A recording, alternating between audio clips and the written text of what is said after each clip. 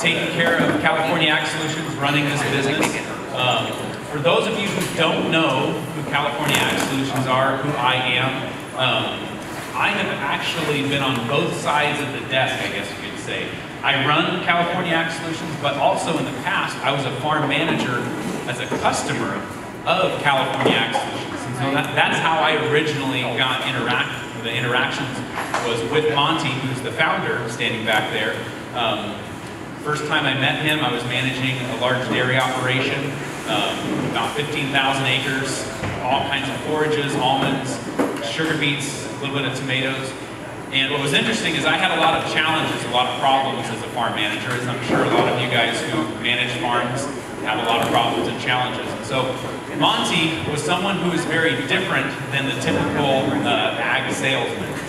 He was not trying to push a product. He was actually trying to teach me some of the things and solutions that could solve my problems. And to me, that was extremely valuable. I wasn't looking for a product. I was looking for a solution to fix these problems. And so he sometimes jokes about how I kept him hostage in my truck for about 2.5 hours as we drove around and looked at all these problems.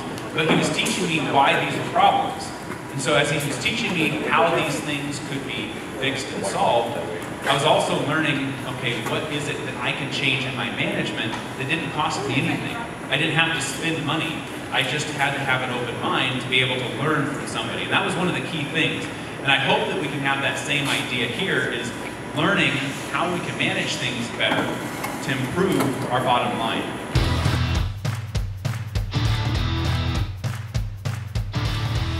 Thanks, Silas. I'll try to, usually I do a little PowerPoint, and today I ended up not doing it because I thought I'd change things up. And I think people watch PowerPoints and get lost.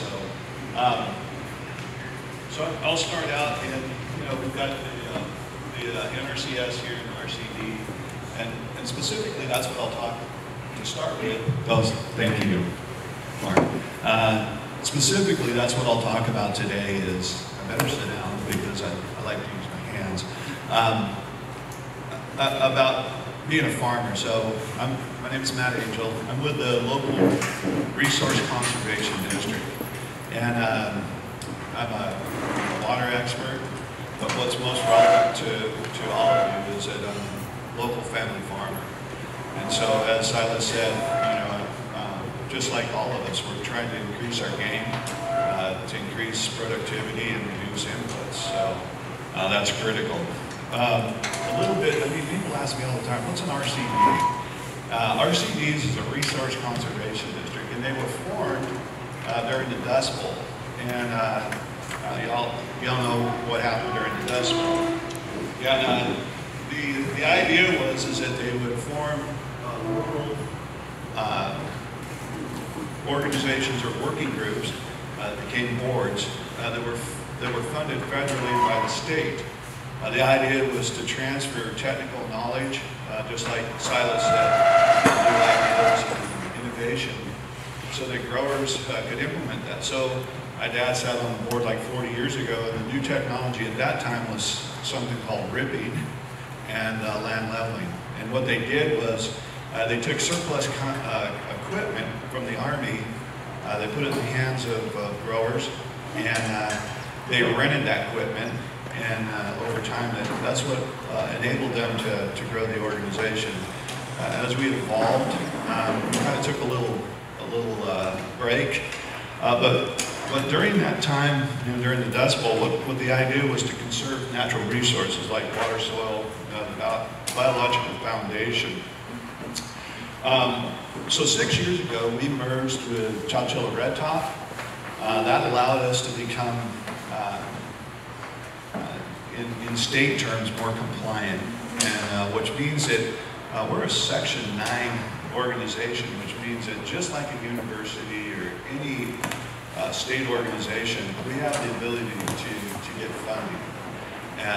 Through that merger, the district now is about a little over 500,000 acres from the west end of the county almost to the east end of the county. We have a website. Amy Sizzlemoff is our new director. She does a great job. Our website offers a lot of information. And then our other job is to work with the NRCS and talk about what the local concerns are.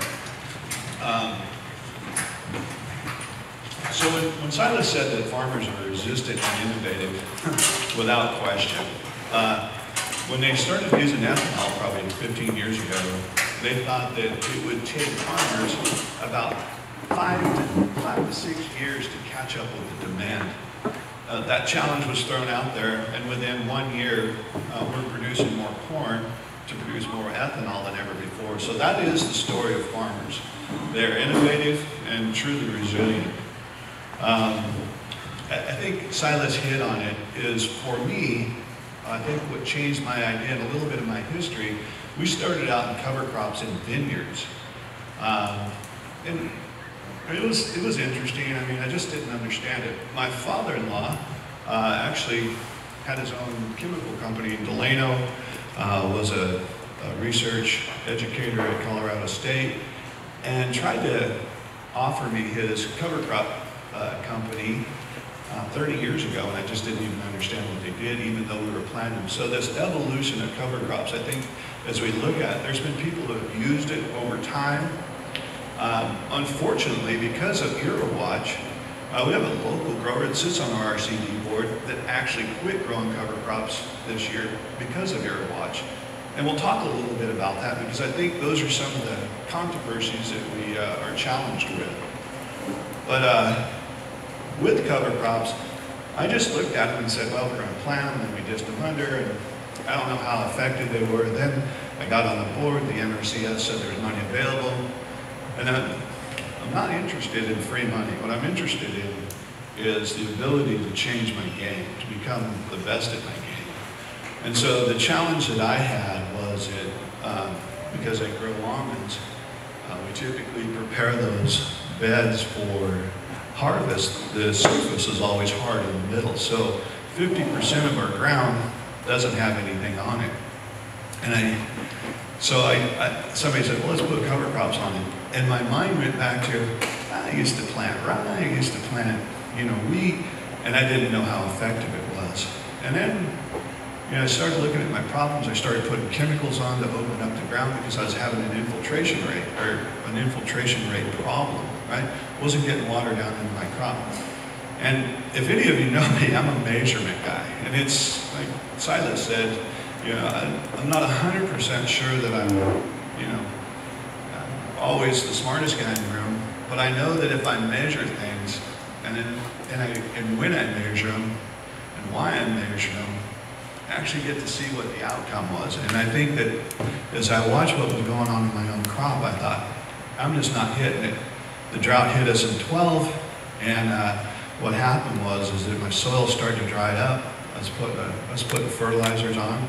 I was in the top 5% of the county in yield.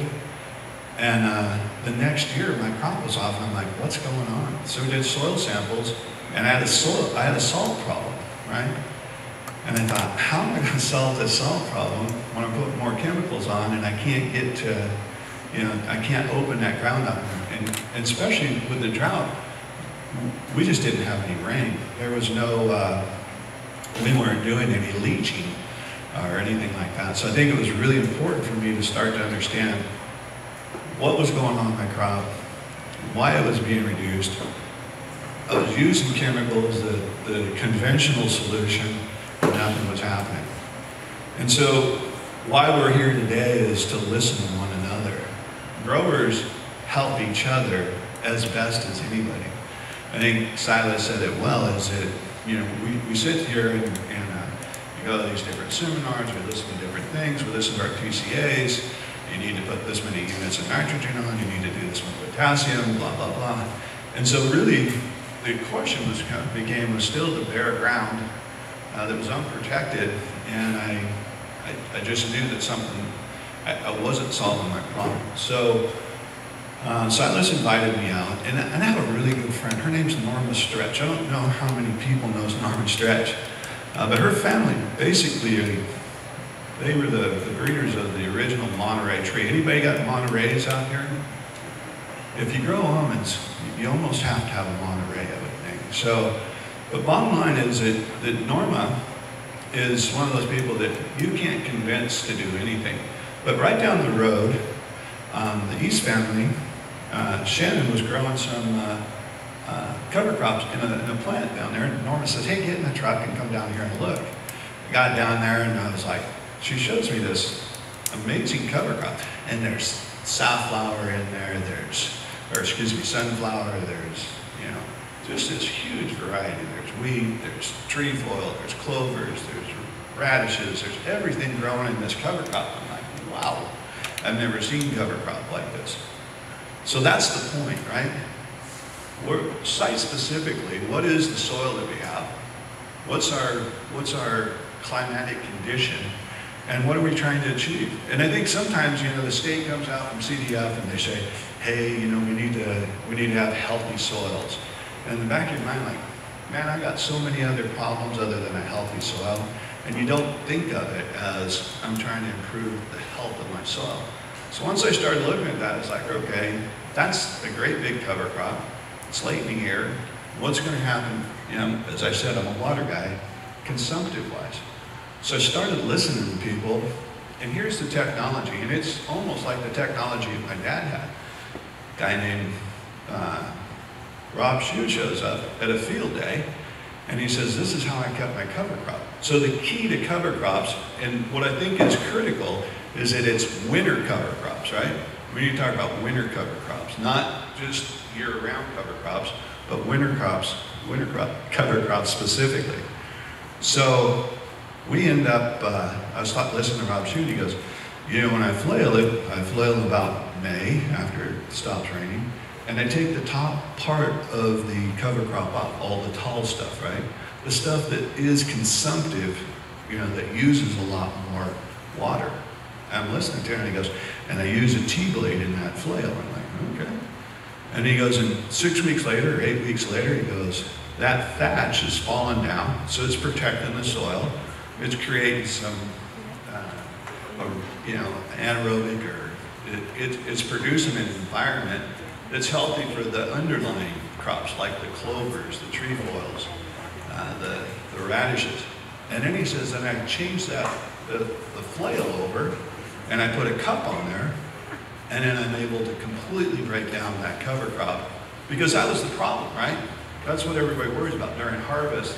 You know, what happens, or, you know, if your watch starts watching the, you know, will they see the cover crop? And I think what we have to do is we have to understand first, what's the biological diversity? First, what's the site-specific environment? What kind of soils?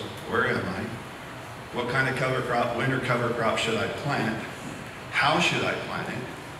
And then how am I going to terminate it so that I don't get penalized due to Irrowatch, right? Or some type of system. So again, those were kind of the challenges that I had. So we've been using cover crops. I'll finish the story with the exchange of ideas. So the RCD put together a field day, just like Lunch and Learn. And as you listen to growers and they talked about it and you saw their enthusiasm and you know that there was a change, things started to make sense to me, and I said, okay, I've got to do this, right? So it's how I plant it, what I plant, and how I terminate. Let's see. Get into this. So we just talked about, you know, healthy soils, and then I started thinking, okay, well, I've got this cover crop, I'm increasing my infiltration rate, and then, you know, we've got fertilizer constraints now and all those things, and then you start talking about conversion of, you know, what healthy soils do, how it holds water. But I think the second thing, other than infiltration rate, was that in my fields, all the water, when I have a ½ inch of rain, goes to the end of it, and it just flows out of the back end of our ranch and goes onto our neighbor's ranch, right? And that becomes a problem. So when I started planting these cover crops, all the water started to stay, and I was like, okay, well, I'm harvesting the rain, but more importantly, because I've opened up the soil, I'm starting to put that water back into the soil. And I think that's critical. I think that, you know, the one thing that we all know, and like no other time in my lifetime, and you know, I saw the 77 drought. Water is a challenge, and it's going to be a challenge. And if we don't figure it out, it's going to be a really big problem. So everybody tells you, well, we're going to recharge and we're going to do all this stuff. I get recharge, but when you have 4 inches of rain, there's not much capability of recharge, right? So the 4 inches of rain this year that came stayed on my ranch. And I think that's critical. I think that's one of the most important things that, so I call it rain harvesting, right? I always have little terms for what we do. And I think that that's going to be really, really important, along with these other benefits, you know, nutrient utilization. I can go down the list, and I'm sure we'll go through them today, but I think that those are the things that are most important.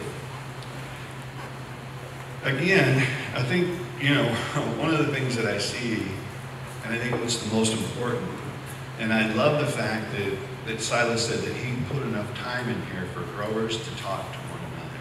And I would really encourage you to find people, you know, that have used cover crops and see where the challenges are and where the opportunities are, what their history's been, and then what they've seen as outcomes. And I think that is a game changer. As the RCD, you know, we see the San Joaquin region. I don't, you know, when people talk about resilience and innovation, what we're all trying to do is increase productivity and reduce inputs.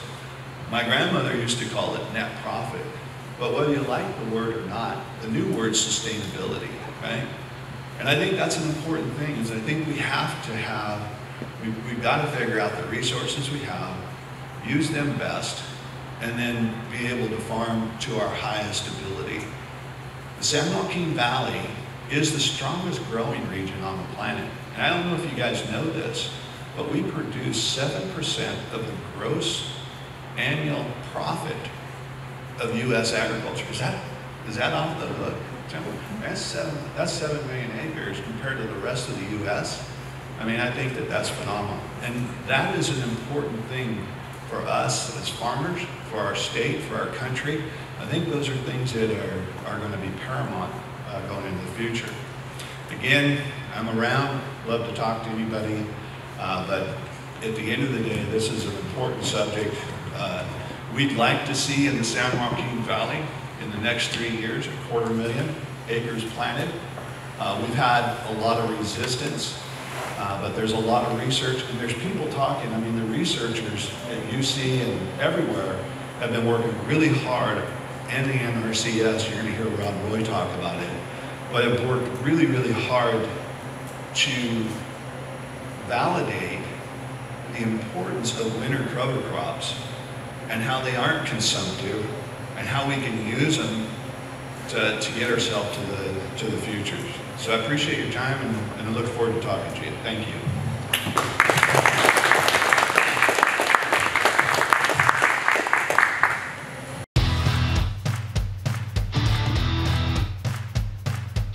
He's actually someone that I dealt with at the NRCS just a few years ago.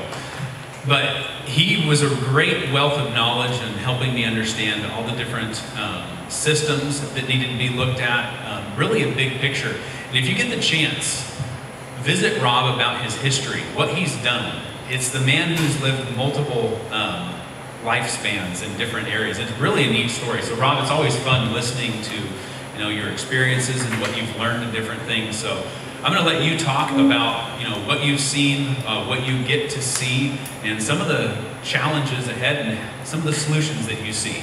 So Rob, it's all yours. And then all right, thanks. So yeah, my name is Rob Roy. I'm an agronomist with Natural Resources Conservation Service. I've been with the agency a little over 20 years now. In this specific position as an agronomist for a little over a year, which is great, allows me to focus on things, all things agronomic. And before coming to NRCS, for about 15 years before that, I was a DCA, CCA in private industry. I worked for Morellis for a little while. Also worked for a family vineyard operation up on the Merced River in Livingston, planted thousands of acres of cover crop. My boss's name is Julio. But anyway, I'm happy to be here today to give you a little talk on some soil health issues, but I'm not really specifically going to talk as much about soil health as you might usually hear, but I want to focus on a couple of issues that stem from soil health, and because of a discussion that Silas and Matt and I had a couple months ago about these things, I'm going to focus on two items that I think are challenges for all of you. One is water, and the other one is the price of fertilizer. And when I worked for Wilbur Ellis, I was selling UN32 for $2.35 a ton, if I could get it right. So, and those of you that bought UN32 paid quite a bit more for it this past year. And there's a little USDA graph showing you, what happened here in 2021 and recently with the price of fertilizer. It went up substantially. So that's a challenge, it creates quite a challenge. So I want to preface my comments here. Let's think about this for a minute. The human brain is this incredible pattern matching machine. It's developed over the years, and we are so good at seeing patterns in nature and anywhere really that sometimes we see patterns that don't really exist. The same brain that recognized that the phases of the moon causes the tides also saw a pattern that has resulted in astrology. Okay, so you see the irony there. But so along comes science, which is an open, observable, and repeatable process to document things that actually occur out there. So I'm going to try to, in this talk, incorporate some of just the pattern things that we see, plus some of the science, all the while realizing that an old farmer that I was trying to sell UN32 to one day mentioned to me that he didn't really need the science to keep doing what he was doing. He'd been farming for 50 years, and he was very right. So I'm going to try and achieve a balance here on some of this information. And again, focus on nitrogen supply and nitrogen contributions in forms other than inorganic nitrogen. And there's a lot of statistics out there. This is from Plant and Soil Journal. As much as 50% of the nitrogen applied is not used by the crop. Right? All you have to do is walk across a field that just had an anhydrous application. And if you've ever done that, you tell that a lot of that nitrogen is escaping into the atmosphere. So what I want to do is try to advance understanding here of nitrogen contribution in forms other than things like anhydrous and UN32 or inorganic. So in our soils, there's this thing going on with soil health, and you can see some of these concepts in the tunnel that we have set up out there. If you get a chance, please go and look at that. It's not a bounce house, so no jumping on it. It's meant to go inside and look at. But soil nutrients generally occur in two forms: inorganic compounds, and then which are our nitrate and our ammonium, and then organic compounds, where the nitrogen is tied up into organic matter, into microorganisms and that sort of thing. And as those microorganisms break down carbonaceous and other organic materials to decay them, they take them up into their bodies, stored in these soil organisms, and we call that it ties up the nutrients. Whereas when these organisms start to break down and excrete nitrogen, we call that mineralization. So there's this constant thing going on in the soil where nitrogen is being tied up and stored, and then other times it's being released. And there's a lot of factors that influence that.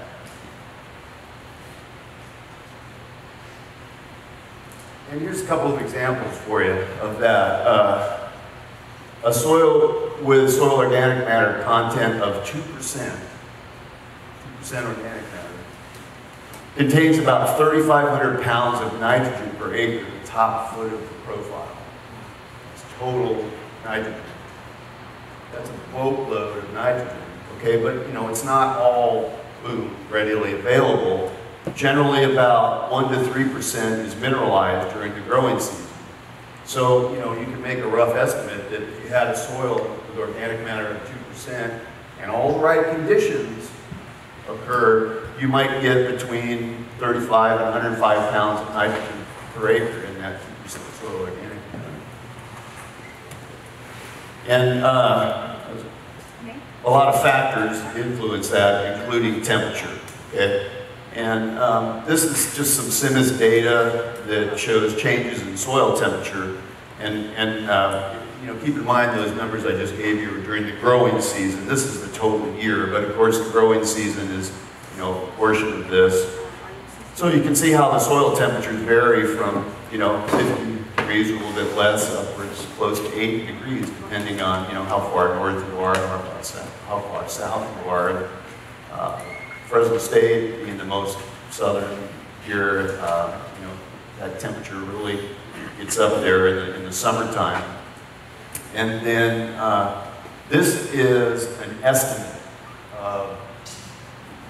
based on that soil temperature increase of the amount of nitrogen that's mineralized from that soil organic matter every month. And you know, you can see that in you know, June and July and August, we're getting upwards of, you know, 20 pounds per acre per month, again, from soil with 2% organic matter. Theoretically, with all the right conditions and a healthy soil, could be a pretty significant contribution of nitrogen to your soils. If you have a vineyard, you know, sometimes that's enough. Right? So we call that plant available nitrogen. And just a little bit more information here coming from the National Center for Appropriate Technology, or NCAT, just to introduce the concept of cover crops and or green manures providing that nitrogen and organic matter to the soil. We know that cover crops can add organic matter to the soil, and that is a substantial source of that soil organic matter. And of course, how you manage that cover crop is very important too. This is a little bit of a busy slide. I've got a couple of busy slides here. I'm going to try and let you see what's going on here. And this is from data from Oregon State University. And what it's showing us here is the plant available nitrogen from the cover crop, depending on when you terminate it. And what this is showing you is it's something like a cereal. If you terminate a cereal cover crop, you know, early on, before it starts to get into the boot stage, you can actually release a little bit of nitrogen because it's taking it up in the cycle. Okay? But once, you know, it gets into this later stage, you're not going to get quite as much nitrogen from it as plant available nitrogen in that same season, as opposed to legumes. You know, once they start to get into this vegetative growth stage, you get all that growth, and they're fixing nitrogen, and most of that nitrogen that a cover crop has is tied up above ground. And so you can see that that termination and getting it back into the soil is the greatest right up until about the bud stage. If you have a pure legume cover crop, you're going to get the most, theoretically, you know, upwards of more than 80 pounds per acre. And you know, if it's only 25% legume and some cereal, you're only going to get a little bit less. So it depends on the amount of legumes that are in that cover crop.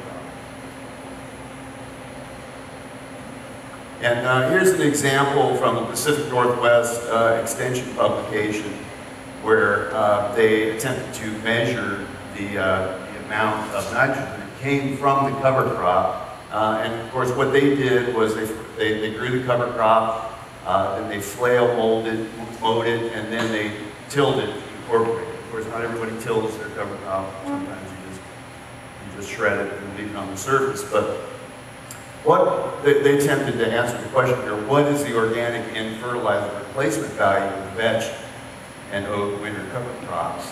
And so they planted these cover crops, a vetch cover crop, and then a grain cover crop, an oat, and then they also applied these different rates of fertilizer. And you notice these 4 different rates go up by 90 pounds of nitrogen per acre in 4 different treatments. The reason they do it in that manner is to create a linear, what they call regression in statistics. In universities, they use that to make determinations about research.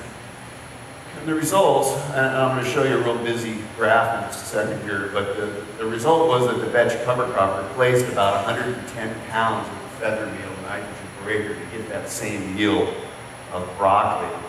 So, and again, I realize this is a pretty busy graph here, but if you kind of focus on this one right here, what you see is 2 lines, right? And these are regressions because of the different levels and drawing lines between them.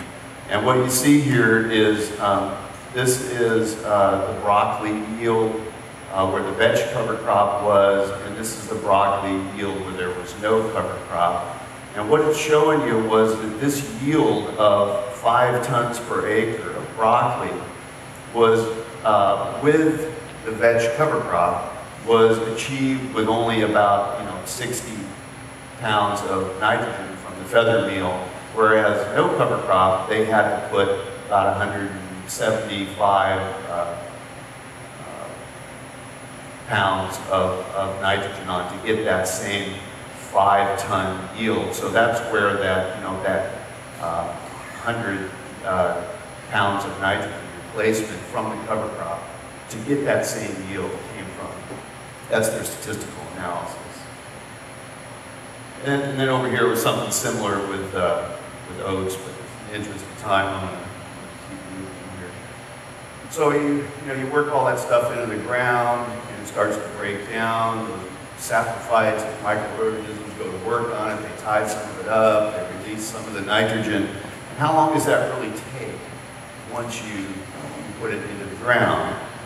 Well, this is from some references down here, Hort Technology Journal, and you can see on the y-axis here the rate of mineralization, the general rate of that mineralization or crop in uptake, comparing it to the cover crop when it's incorporated back here at day 0. And then the mineralization increases. Obviously, if the temperature's right, you've got the right soil microorganisms. It takes about 4 weeks from the cover crop incorporation to the right conditions for you to get the maximum mineralization of that nitrogen from that cover crop. And then, if you can time it right, and this is our crop demand right here, as our crop demand starts to increase, well, that nitrogen is available there. So timing can really be important to incorporate the cover crop to get it there, make it available at the time of maximum demand. How many almond growers do we have? Got a few. Any broccoli growers? Well, from the Fertilizer Research and Education Program, here's our seasonal N uptake for almonds, and it really starts to occur a little bit after bloom, right about fruit set. The total N in the almond trees really starts to increase about right after fruit set, say 90 days. This is January 1st back here, so 30, 60, 90, the end of March, it starts to, almonds start to take it up, really maximizing the almond nitrogen uptake at about 180 days. So 6 months in, you're really starting to take up a lot of nitrogen in your almonds. So, you know, you would want that cover crop to be incorporated again about 4 weeks prior to that in order to get that maximum nitrogen into your almonds from the cover crop. And of course, some people use tillage to incorporate the cover crop. A lot of folks don't till their almond orchards at all. But no-till, you know, both will get nitrogen into the soil. I think the jury is out to, you know, how well that works. Obviously, leaving a high nitrogen cover crop shredded on the surface, you're going to get some nitrogen loss just into the atmosphere, but you still will get some. And of course, this is the interesting part, is that, you know, you can estimate from the above ground biomass and the growth stage how much nitrogen is contributed. We have calculations to do that. So based on the amount of cover crop you get and what amount of nitrogen that will contribute, we can actually calculate that for you. And here's an example close to home. Tom and Dan Rogers, they started using these soil health practices, the increase of yield, and he was doing mulching, composting, and some conservation cover, and he increasing his microbial activity with those cover crops, and he felt that, you know, that added about 50 pounds of nitrogen per acre every year, and he never eliminated his potassium purchases as well. And he also used regular soil and leaf tissue sampling, really critical part of your nitrogen management. But good success story there for Tom and Dan Rogers. So I want to shift now from plant available nitrogen to plant available water, which is another challenge that all of you are facing. So let's talk a little bit about available water in your soils, of your orchard, your vineyard, or wherever you may be growing, and how cover crops, organic matter can influence that. And I'm just kind of curious, those of you that grow almonds, how deep are your roots? Anybody know? How deep do almond roots go?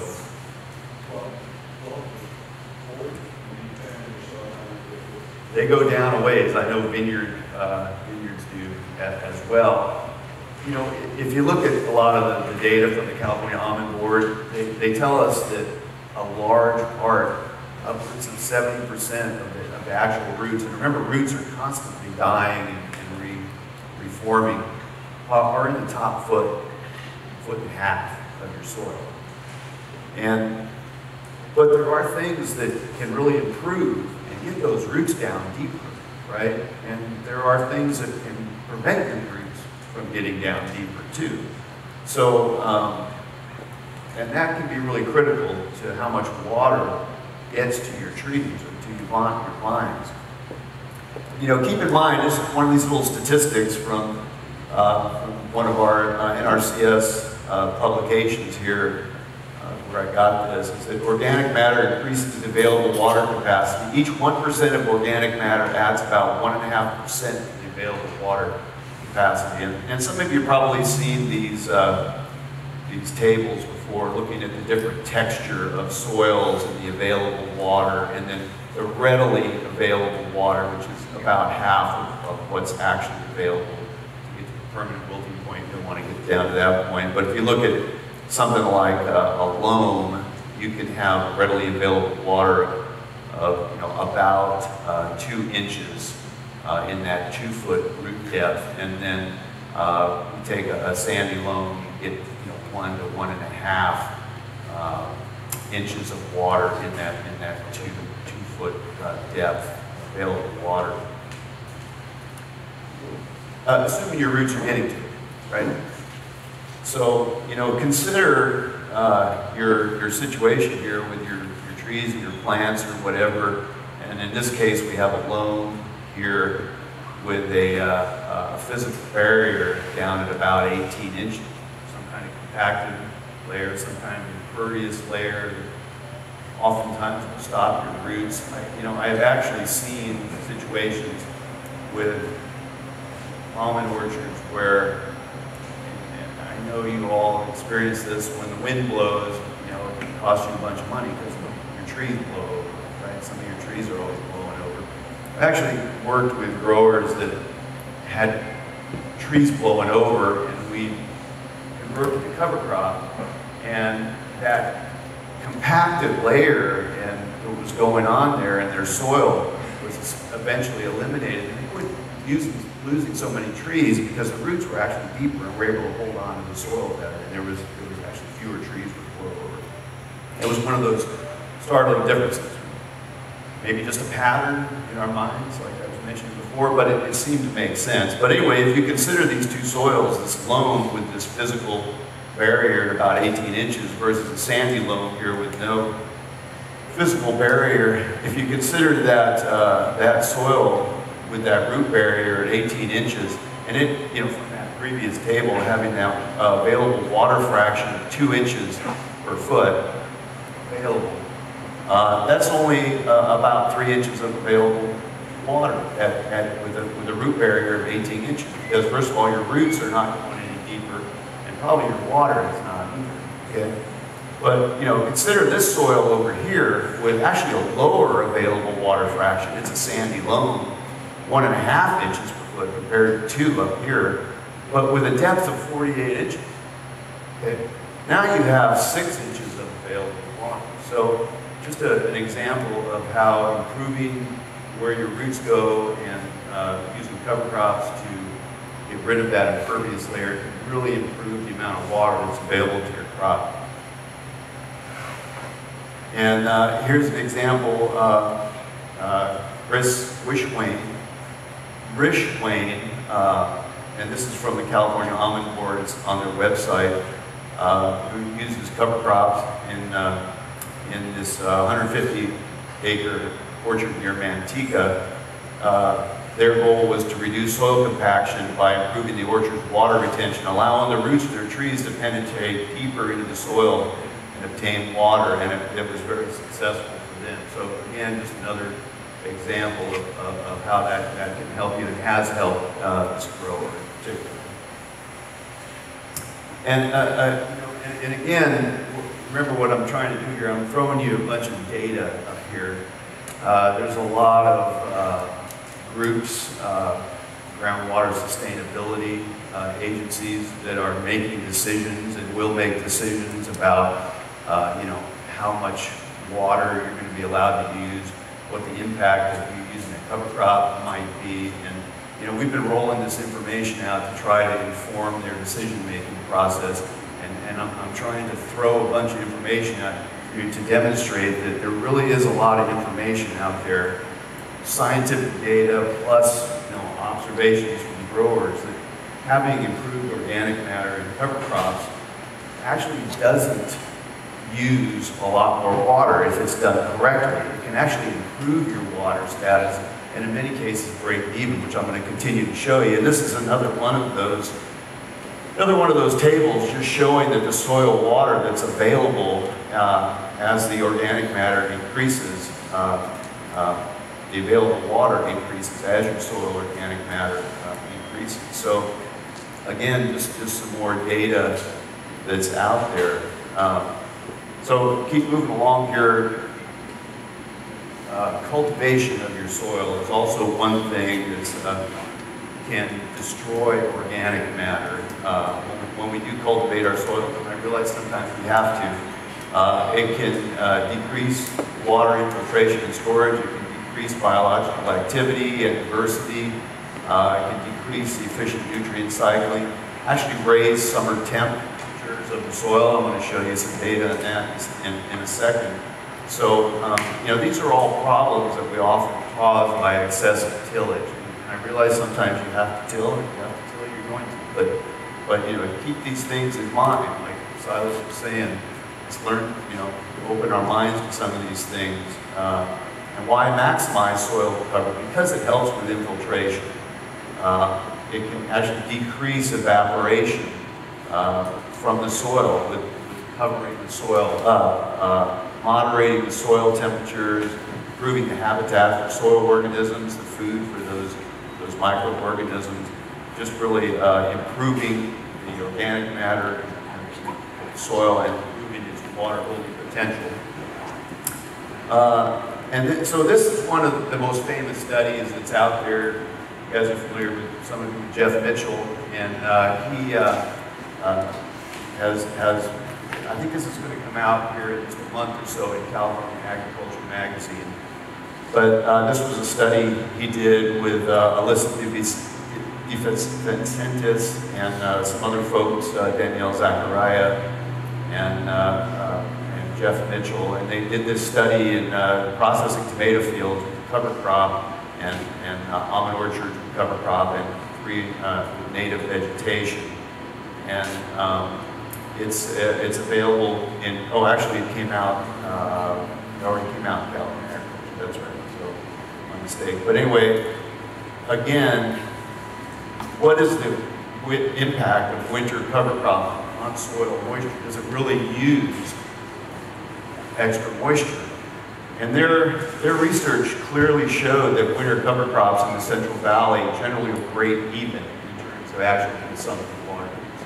So this is a recent study that Jeff rolled out this year and really demonstrates that there were not significant differences in soil moisture between cover crop and control fields as far as how much water was available there. Didn't really actually use any extra water in the net situation.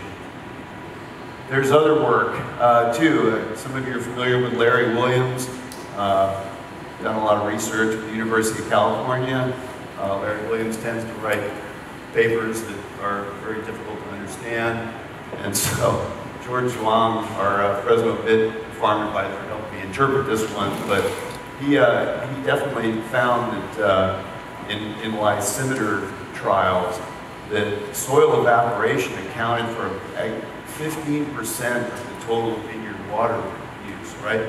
Uncovered soil, not covered by a cover crop, 15% of the water use was actually just evaporated from the soil. Christine Jemperly, Faith Home Orchard here, she learned that she could reduce her water use in early spring because the soil was not drying out as quickly as in the past. And again, actual case study, Faith Home Orchard, California. And something from the coast, Fritz Westover, a viticulturalist, and found that these findings suggest the presence of a grass cover crop in a vineyard middle during the winter and spring months does not necessarily increase the necessary quantity of water that must be supplied to vines through irrigation. So there's quite a bit of research out there, and one other study with some of you may have heard of Con Dutra. He gives presentations here in the Central Valley, and again, this is from the Society of Ethnology and Viticulture. They showed that grass under no-till situations in a vineyard actually preserved plant available water in the soil because we got more water in. We harvested the rain, as Matt was saying. We covered the soil surface so it didn't get as hot, there wasn't as much evaporation. So it really can work. So that's it. Thank you all very much. I hope that all makes sense.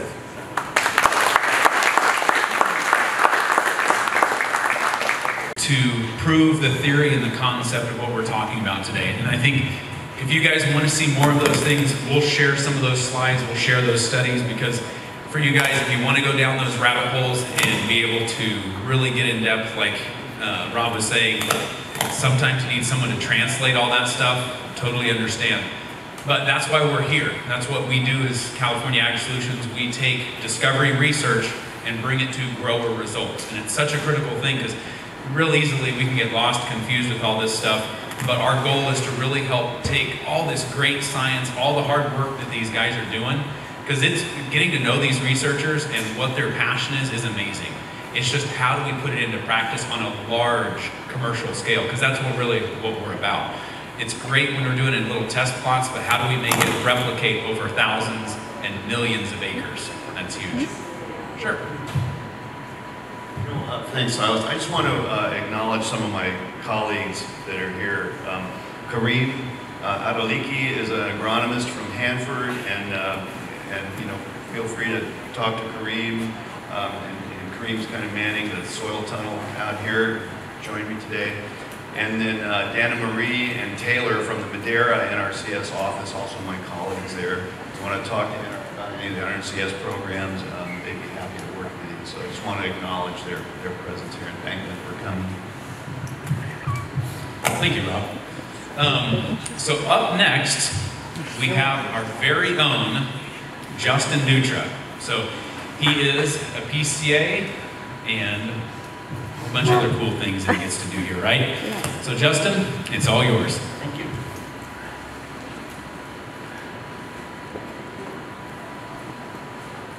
So I'm here to talk about IPM effects with the cover cropping system.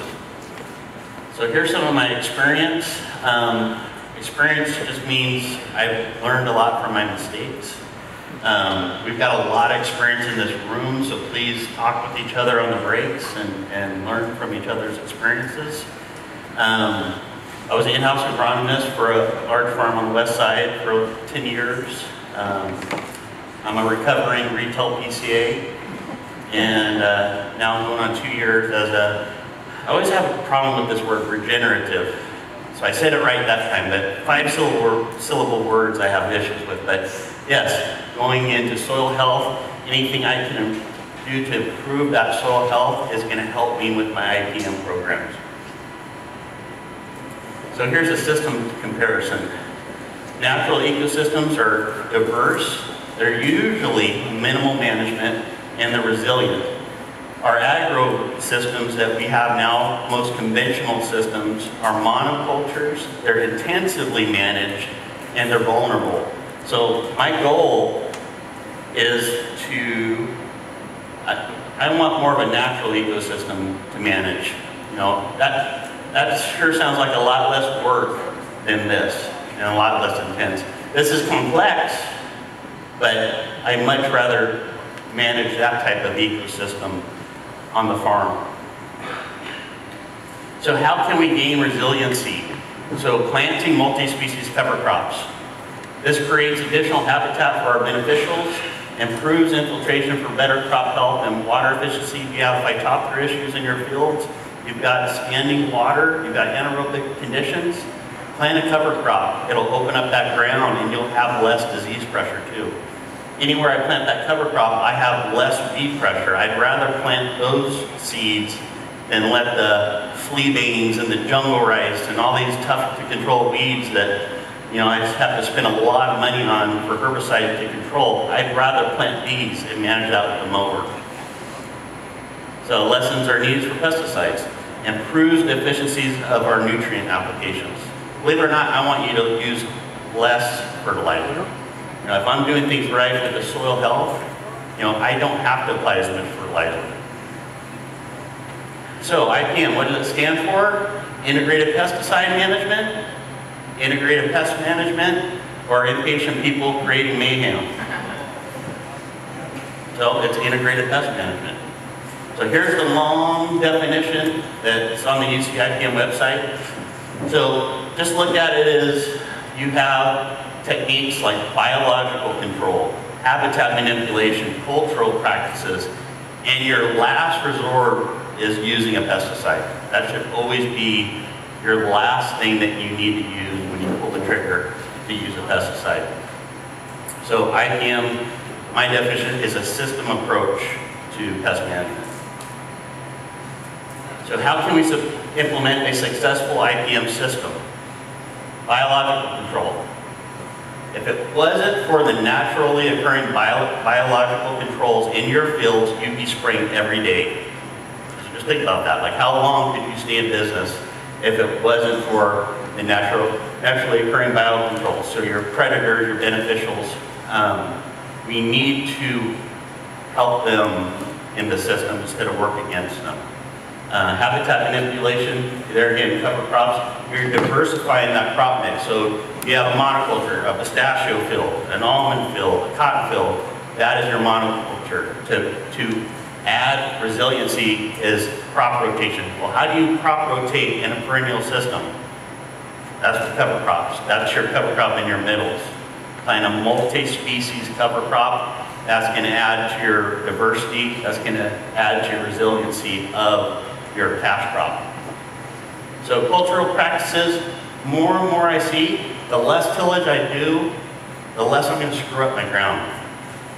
Leave it alone if you can. Every now and then you do need to run something, but you know, more and more I'm seeing the less tillage I do. I'd rather have a cover crop providing tillage roots, opening up that soil, working 24/7, a biological source, you know, that's working for me, than going to get on a ripper and, you know, spending all that money and time and root pruning and all the disadvantages of doing that. But yeah, sometimes you do have to do it, but let's try not to do it again after we get the ground right. So weed management, back to, I'm sowing the seeds that I want to grow, otherwise you end up with the ones that you don't.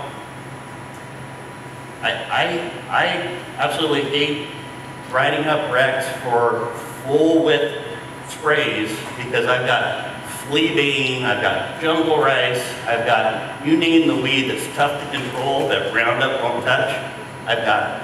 Those are the weeds that we're left with now, because we've literally just burned out the Roundup.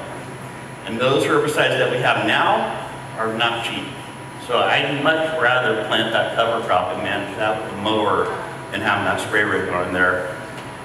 Among the other things, worrying about drift, worrying about over application, you name it. So plant the seeds you want to grow.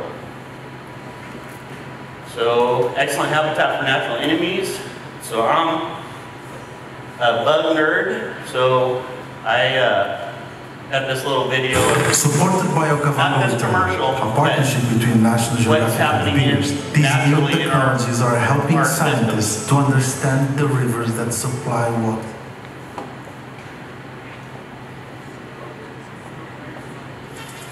Here in the southeastern United States, these here's a monocrop. plants have actually puts out a signature that aphids are attracted to. They're blowing up, so then that's going to put out a signature for the parasitoids that are going to go after those aphids. Wasps are known as aphid killers, and some aphids are busily They're tiny wasps. these plants. Now, And they're on our side. They're helping us merely to kill the aphids. become more profitable That would be by just doing what nature intended. like a character in a James Bond movie. The wasp has a more exquisite. So I want to do for the aphid. the most I can to support this biology in my field instead of Wasp injects a single egg into each aphid's body. broad spectrum pesticides, you name it. I want to encourage that habitat for these parasitoids and beneficials so they can help with the pest management. They're working day and night. I got a living organism working for me, not just a jug that I've got to buy. But it's too late. The wasp has done its work. Hasta la vista, baby. And we mean baby. So those girl mummies, that's how I can tell I've got parasitism going on. And then that wasp is developing inside. Will soon emerge. This is going on every day in our fields. So what can we do to support this instead of working against it? Let's work with it. A young wasp emerging to seek out more aphids to begin this cycle all over again. The wasp, with its exquisitely This is one species. There's countless species of beneficials working for us. So what can we do? Mite. So if you got predaceous mites, they're controlling the spider mites, the pest mites, and I can spray less. You know, it probably saved me a miticide at least. So the definition of insanity is doing the same thing over again and expecting a different result. This guy is doing the same thing over again. He's getting knocked on his rear. So let's change. Let's do something different. If you're not happy with the way things are going on your farm, you know, we need to look at it and say, what can we adjust? What do we need to do different? So we don't keep getting knocked on our rear. So CS is your trusted guide for plant nutrition, IPM, water systems efficiency, soil health, cover crops, and solutions. You've got a problem, I will help you find a solution. We will help you find a solution. That's That's our job, and I love that part of it. Here's one of our cover crop planters. This was in the Hanford area last fall, winter time, in pistachios. They had just did their compost and gyp, and then I just drilled right on top of it. So I like big iron. I grew up on a farm. Any time I was around equipment, you know, it was always impressive. But you know what's not impressive is that payment. So that top picture, probably over 750 grand right there for that tractor and that ripper. And imagine he's probably burning 30 to 35 gallons of diesel an hour. So I'd rather do that tractor down below, you know, 50, 60 grand for the drill and the tractor that you probably have on your farm already, and use the cover crops to open up that ground instead of, you know, big payment on top. Thank you. Any questions?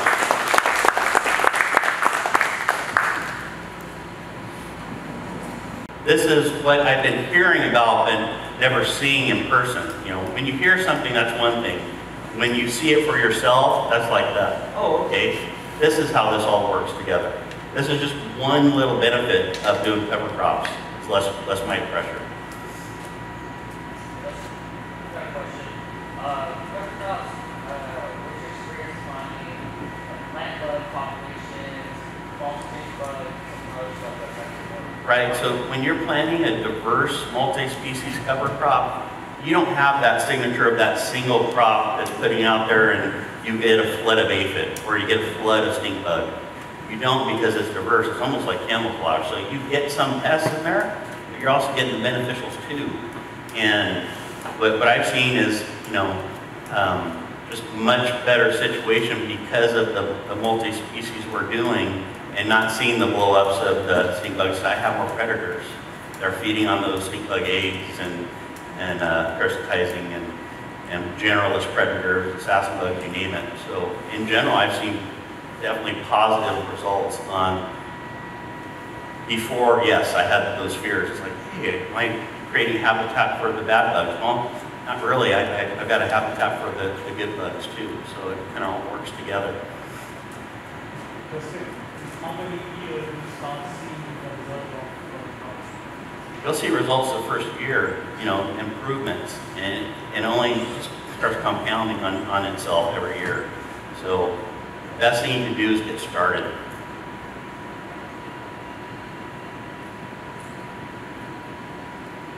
Thank you, everybody.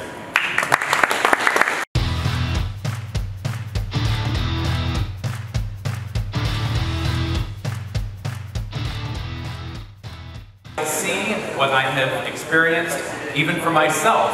I love being told I'm wrong or find out that I didn't know something that I thought I knew. So I want you guys to kind of understand my goal with this is I want you guys to see the experience I have had, customers have had, things that I've seen other people do, and keep a very open mind because this is just the beginning of this path for all of us to understand cover crops better. And as more and more of us are doing this, as Matt talked about earlier today, as we hit that 250,000 acre mark of cover crops, imagine how many different situations, how many different creative solutions will come that we have never thought of in the past. So the more people that do these operations, the more creativity we will actually see.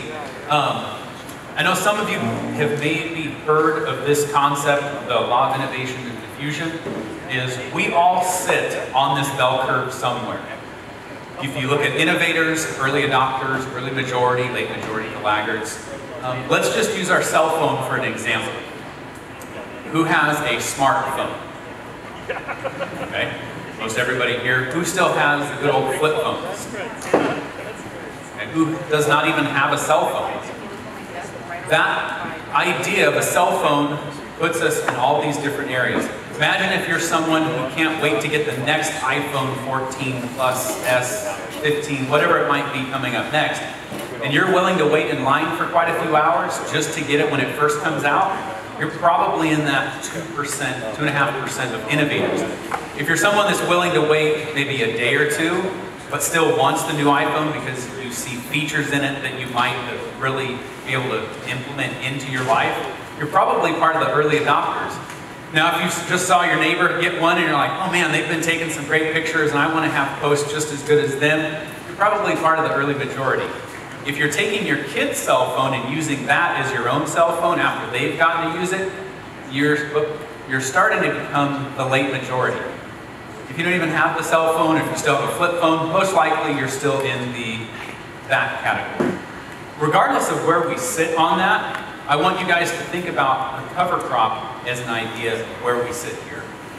Because the really important thing is, those of us who are willing to try new things, willing to innovate, and willing to fail are going to be getting the most out of the benefits that cover crops can offer. If we're too cautious and we don't want to try cover crops because we've heard of a failure or we've seen somebody else that has a bad experience, you're missing out on the opportunity to perfect it for your operation.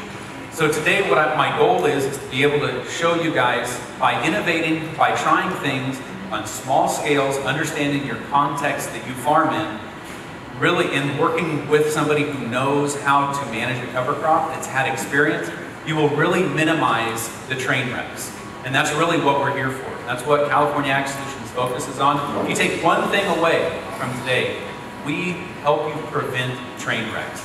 We don't want you to lose money. We don't want you to spend a wasted amount of money on things. Our goal is to help you be very cost conscious and aware of what these expenses are so that you can improve your net revenue. Pretty simple, right? So just remember this graph, this bell curve, where you sit, because innovation will bring on a lot more creativity. So really the first step when I look at all of this is, in order to really start this journey, regardless of how much experience you've had in all of this, you need to find somebody who's had experience doing this. Find the guy, right? If you look at all of the different experiences, a lot of major movies, a lot of great stories, they always have a guide that helps the hero. Help someone reach or obtain a certain goal that seems otherwise maybe insurmountable, very difficult to do. So find someone who has experience. We have a lot of experience doing that, and we'd love to be able to help you become a hero, a high-efficiency resource operator. Now, I stole that term from Angell a while ago because when he was talking about high-efficiency resource operator, that's essentially people, all of us, working with limited resources. But how do we make this limited resource, like water, for example, or good soil, or revenue for that matter, how do we get more out of it? How do we stretch that? How do we maximize the opportunity and really look at how can we do a better job with being, optimizing essentially was the word that I was looking at. Trying to find those opportunities to do better, that's what a hero is, looking for opportunities. Second step, this is probably one of the most important parts of the whole process, is understanding and knowing your context. When I say context, most of you, your mind should go to understanding the limitations or limiting factors that our environment provides. Well, where do we all live? Pretty much in a desert, right? We get very little rain, and for the last few years we've gotten very little rain. So imagining growing, crops without rain, like corn and soybeans with no irrigation, right? That must be awesome. Just say, hey, we're going to get 3 inches of rain in the next few days. We get that, we get super excited. But understanding our moisture is very, very critical to be able to manage a cover crop. If we're not going to get a whole lot of rain, that's all right. We also get to see the effects of very little rain. But we're also planting multi-species cover crops that are very resilient to drought. One of the things I want you guys to see in this picture is this is the exact same seed mix, planted at roughly the exact same time in each year, but that's 2001 compared to 2022. Look at how much of a difference we have between this one. So this one was planted last December. Remember all the rains we had around Christmas time? It was phenomenal, wasn't it? It was amazing. Guess what happened after that? Nothing. We have 45 to 48 days of zero precipitation during the month of January and very little in February. So that's a challenge, right? But the year before, we had normal-ish rain. where we actually would get a ½ an inch to an inch and it would spread out. So this wasn't irrigated. That is all based on rainwater. That is not. Similar soil types, exact same cover crop blend, similar planting times throughout the year. These are things that are outside of our control, but planting multi-species really improves the resiliency or the ability to deal with drought conditions. If we're planting a single or two species, that's a lot more difficult because you're not necessarily always going to get the same results. If you plant it just the right time, maybe all those seeds come up, they need a certain amount of water, they love to have very consistent patterns. By having a large amount of seeds, and we're talking anywhere from 10 to 18, and some people plant even more species than that, but multi-species means 10 to 18 different types of species. Now, a little bit later we'll go into the different categories, kind of like the 4 major food groups, but the major 4 types of species of cover crops that the seeds that we are planting. But this is really important to remember is take a picture of that in your mind and remember how much rain makes a difference. But that shouldn't stop you because guess what? When we planted this, we had no idea what the weather was going to be.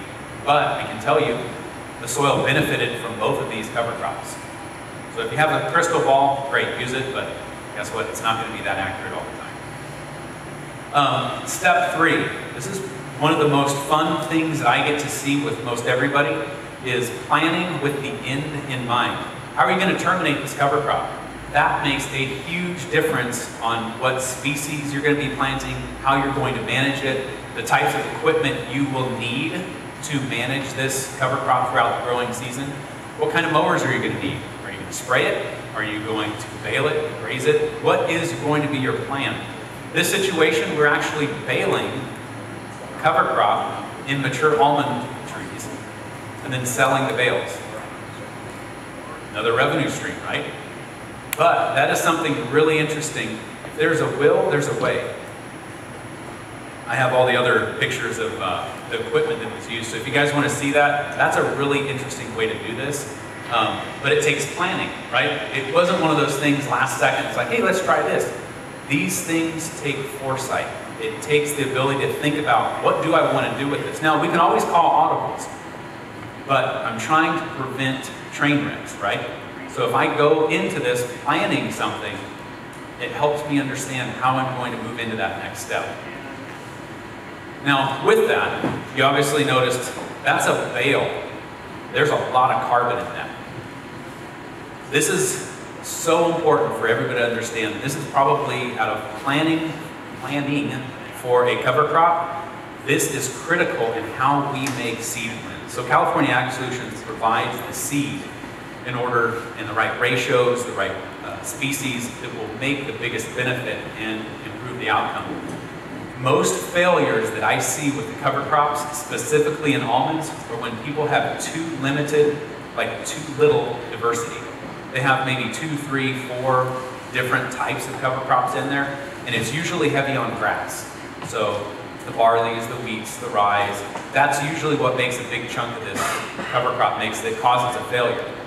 And the reason why that happens is grasses create a tremendous amount of carbon, which isn't a bad thing, that's a great thing. But to manage all of that straw, that stubble, really affects how that cover crop will decompose. How will you actually move on with your nutrients? So if you look at it, nutrient immobilization or nutrient cycling. If we have a tremendous amount of a cover crop residue left, mainly from cereals, straw, wheats, all those kind of things, that's going to require a tremendous amount of nitrogen to break it down. And the ideal ratio that microbes love is 24 parts of carbon to 1 part nitrogen. That is the main thing that we focus on when we make a cover crop seed blend. There's the 4 major groups, right? There's legumes, there's grasses, there's brassicas, and there's broadleaves. Here in a few slides, I'll go through some of the details of that, but legumes are extremely high in nitrogen. Plus their root nodules add nitrogen to the soil. But what I'm looking at is the top biomass. Everything that's above the ground and what that nitrogen content is. When you look at a lot of these grasses and a lot of the legumes and a lot of these plant species, when they're in their vegetative state, they are 4 to 5, 6% nitrogen when you do an analysis of what that biomass is. As it changes into flour and as it produces into a seed, the nitrogen drops significantly. All of that energy is now being put into starch, or the energy of that seed. That carbon to nitrogen ratio in the plant itself completely changes. So we time everything with that maturity of the cover crop. That's why we want to mow, or we want to terminate at different times. We don't just feel like, oh cool, it's gotten huge, I want to get it 6 feet, 8 feet. That's great. We also have to understand you're accumulating a lot of carbon. And if you don't have the nitrogen, the legumes and other means of getting nitrogen into that mix, it is going to make decomposing and getting rid of that cover crop, specifically for almonds, a huge challenge. And I'll show you guys a little bit of pictures of what happens when you don't have much legumes in there and what you got to deal with. But on this chart, this is kind of where everything sits, right? So imagine this is just something, it's like the Rosetta Stone. It helps you understand all the different commodities or different crops, the different things that we put on our fields and where those carbon nitrogen ratios are. Because really what we're looking at is we're making a diet for microbes. Think about microbes as your most effective managers, your most effective employees that are destroying and decomposing all of this biomass and turning it into something useful. They turn all of this into plant available nutrients, plant available energy. But we have to do some work as far as planning ahead, making sure that we've got the right ratios. So if I'm getting a whole bunch of cereals in my cover crop, so wheat straw, oat straw, rye, those have like 80, 70 to 1. Well, what do microbes love? 24 to 1. So I have really got to supplement nitrogen. If I don't supplement nitrogen, guess what's happening in my system? I am stealing nitrogen out of the soil system, and Rob talked about this. I'm stealing nitrogen out of the soil and giving it to the microbes. Because guess who eats first before a tree does? Microbes. If I don't have the right nitrogen form and the right amounts, those microbes are going to steal nitrogen away from what otherwise would be going to a tree. And those microbes aren't necessarily always very cooperative in sharing. They will make sure that they eat first, and then you're going to see nutrient deficiencies, we say in this instance, nitrogen. You can create a nitrogen deficiency and wonder, man, that cover crop, why are my trees slowing down? Well, it's because there wasn't the right planning and what the right variety should be. And that's something that we can help you with. We see that, and we see a lot of different variations in the soil types and the timing. So we can make that really easy. It might sound complicated, it might be overwhelming. It's like, wow, carbon, nitrogen, C, colon, N, whatever this is. We can make this a lot more simple by looking at your field and showing you what we've done and experienced with that. This is really important because this changes how you manage cover crops. And the easy way to manage that is not only with the right ratio, but how we mow it. Now, Matt mentioned a little bit about like Rob Shoe and the timing with his mowers and the different blades on his flail mowers. That is extremely simple to do, and it is the most effective way to change that plant's growth stage. Remember, young plants that are in their rapid growth or that vegetative state, extremely high in nitrogen, right? That's what we're looking for. So we manage that with height. So if something's growing too fast and we have a crazy amount of rain, we might want to get a rotary mower, like, you know, those brush hogs or the John Deeres, or like a giant lawnmower. You might want to go through that really quick. Or, even easier, you have an old ring roller, run that ring roller over a lot of those taller species, specifically brassicas. That breaks them, stops their growth pattern, and it changes. Now, guess what? We have all these other species, specifically legumes, that just start popping through there like crazy. Then, when you mow next time, that really improves the nitrogen content, and then that, when you mow, all that nitrogen is now sitting on top of a high carbon plant, or helps it decompose. So timing is everything, and that's, we enjoy helping you every step of the way to be able to improve how this works. The types of blades on mowers is also critical. Little details like that, we can go over all that with you at the time, but honestly, try not to remember everything here. If you can, that's amazing, I'm glad you can, but realistically, most of our minds aren't capable of memorizing every single one, every single detail here. But just remember, we're here to help you guys every step along the way. Now, I mentioned the 4 different species, right? There's 4 major groups. Now, within each one, there's a lot of different species. So here, these are just some of the cool season legumes that we work with. Now, you can kind of see all the different categories. If you have amazing eyes, then you can kind of see what each one of these little green or yellow, red blocks are. But just know that we are purposely designing and picking the right cover crop for your soil condition, the right growing situation, and we're essentially making an amazing meal for your microbes in your trees, right? If we can make a really good tasting meal, that's gonna keep things really running in a smooth situation.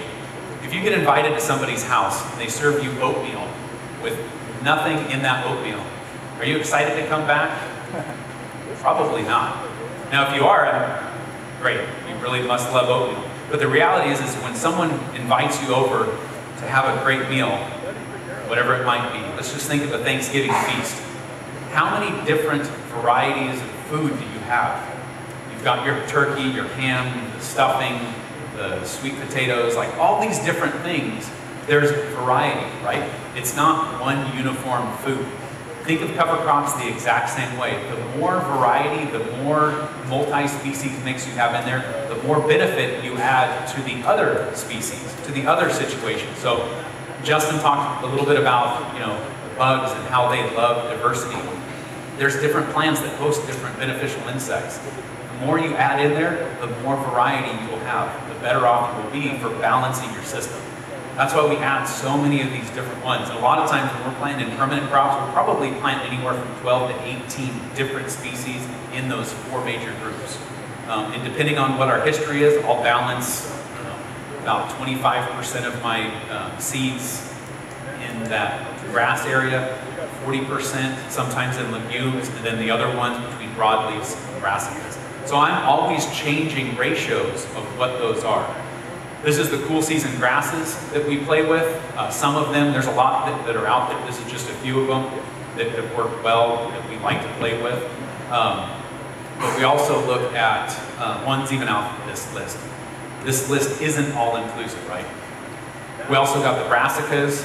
Brassicas are always fantastic. Those are the pretty mustards, right? When you drive by a field and it's got all these pretty yellow flowers and it gets really tall, those are brassicas. And those are fantastic at breaking up compaction. And that's probably one of the biggest challenges that you guys get to see on your fields, is we create some amazing compaction layers when we're driving back and forth in an orchard system. When we plant these, they break this up like crazy. They'll drill right through it, but the key thing is making sure that it's planted correctly. This is the last one, the broadleafs. So there's a few of those, but I won't go into detail on every single one. We can talk for hours on all these different ones and show you the good ones, the bad ones, all of the details. But more importantly, I just want you guys to see that there are a lot of different things out there. There's a lot of different varieties that we need to be playing with, not just 1 or 2 species in the cover crop mix.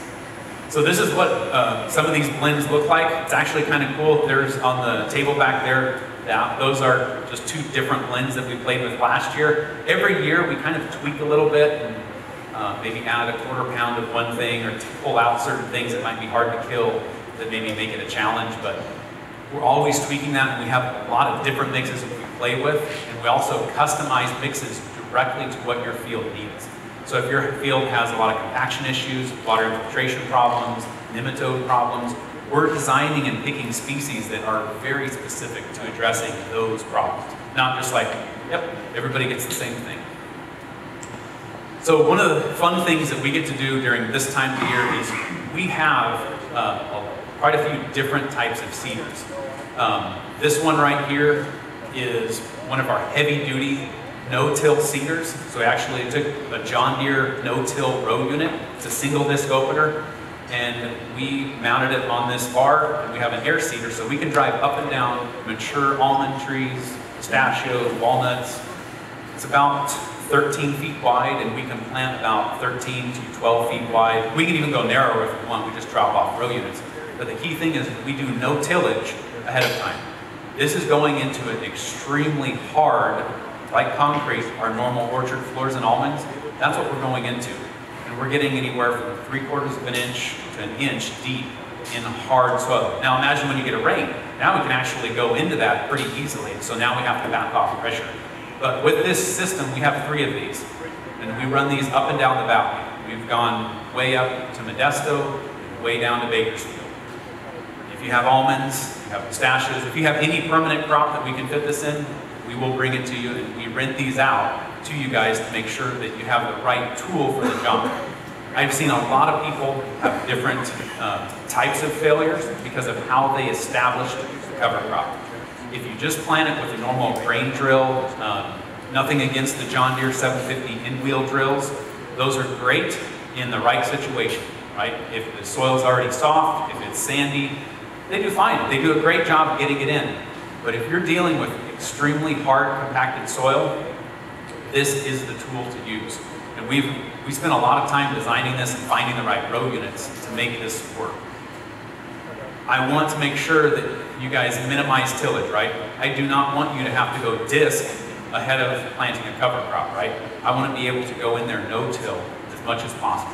That is critical. That's minimizing tillage changes everything. That when you leave microbes alone, you start to get fungal communities that develop that are far more efficient than a bacterially dominant soil. So minimize tillage, do not disc, do not do anything like that. No till, no till, no till. And that's why we have these drills, extremely heavy duty.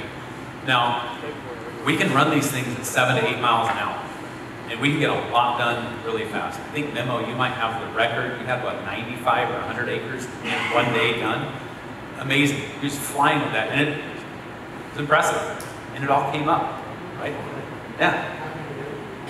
Yeah, you might not even need to prune your orchard after going through really fast. But no, it does a really good job. But we also have, we call them limb lifters. So it actually goes through, if you look back on there, it's designed to gently lift. You see we have like UHMW to be able to prevent anything from really getting destroyed. Our goal is not to mess up any of the trees. We want to push everything out of the way. And most of the time, we have very little issue. We follow the same silhouette of what the tractor goes through the orchard. So minimal disturbance on that. Principle number 2 for soil health, minimize disturbance, right? That's really critical. And that seed box holds probably 60, 70 acres worth of seed. So we can go a long way really fast. This is the one that's actually parked back there if you guys want to look at that. This is kind of our mid-duty to light-duty drill that we work with. We've put some no-till coulters in front of it to help break up some of those compaction layers, because this is kind of like a brilliant. I don't know if you guys know what a brilliant seeder is. This just sprinkles seed lightly on the soil. We have to have this to incorporate and bring up some of the dirt, and then we've got some rollers on the back to kind of press the seed into the soil. So this does a really good job in lighter soil that can easily be moved around.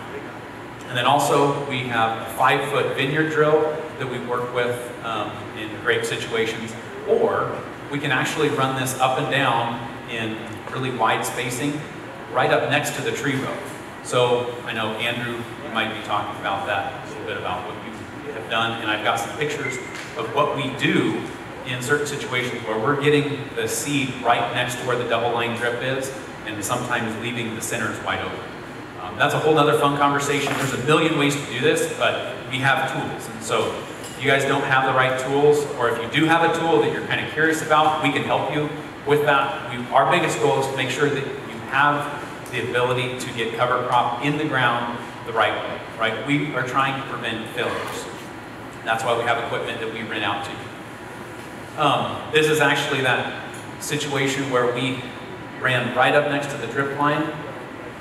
And this is an interesting situation because this grower has almonds on the west side. He's right across the street from the 5 Points Research Station. And this grower has tried every single water penetrant that you can imagine to improve getting water into the soil. I don't know how many products he's actually tried, but he has a lot of experience with that. And every single one of those products that he's played with, he's been disappointed. It's like, they gave me that, they said the water's going to improve, infiltrate faster, it's going to do this, it's going to do that. Every single one of those products has failed in one way or another, except using cover crop planted right next there, he no longer has ponding. Throughout the entire summer, he has no ponding issues. Before, it looked like he would flood irrigate this field. And to make matters worse, he's in Westland. So he does not have a whole lot of extra water to deal with. So any water that he can get in, that's a huge win. Well, this is, I think, the 3rd season that he's done that. Every year, it got better and better and better. Planting cover crops right next to that zone makes these trees also look way better in the month of June. So I think I have a picture of that a little bit later, showing what that looks like for the whole termination period, because I know some of you are probably wondering, how does he manage that for harvest? I'll get to that. That's one of the next topics. But this is just termination and evaluation, right? When we all look at how are we going to terminate this cover crop, and if we're up against the wall with water, we're going to look at terminating it different ways than if we don't have to worry about that. Or if we're right next to the middles. There's a lot of things that I want you guys to understand that we can help you with for the desired outcome. Not everybody's the same here. You guys have very different operations. You have different irrigation systems. You have different water challenges. The key thing that I want you guys to see is there is variation, but we're here, and that's why we have so many different tools to help you with. So we want to walk with you every step of the way with that. So situations like this, rolling it down with a ring roller, knocking down a lot of the brassicas, and then eventually a lot of those other small grasses, the legumes, they'll pop through, no problem. Then we mow that. And then we have this beautiful thatch that's underneath. And I think Andrew has some cool pictures of how much the soil has changed by leaving all of that thatch on there in his pistachios. It is dark brown, and then below that in the soil is a very light colored soil. He's making soil, one cover crop at a time. And he's preserving it by not disking all the time. There's some amazing things that he'll talk about later today. Situations like this, yeah, 7-foot tall cover crop, that's a challenge. That is, but there were some situations, I don't know, I have another picture, not in this presentation, but that is up in La Grande, and there's just as much rocks in that soil as there is dirt. Very challenging, and for the trees to be able to hold the water and look that good, we're trying to add as much biomass and create as much organic matter as possible. So remember, we're fighting rocks in that situation. That's why he's kind of up a little bit higher with the mower. He doesn't want to have to mow rocks because he doesn't want to make gravel. Now, some things to observe, and I always run into this situation with cover crops, is during the winter time, when we plant, our ideal time when we're trying to look at the planting window is November, December realistically. That's, we're wanting to get a little bit of soil moisture. Say we get a rain or two in November, fantastic. But realistically, planting in that month of November and December for almonds, and then we look at pistachios, we're going all the way into February planting cover crops. And we've gone into early March, but March is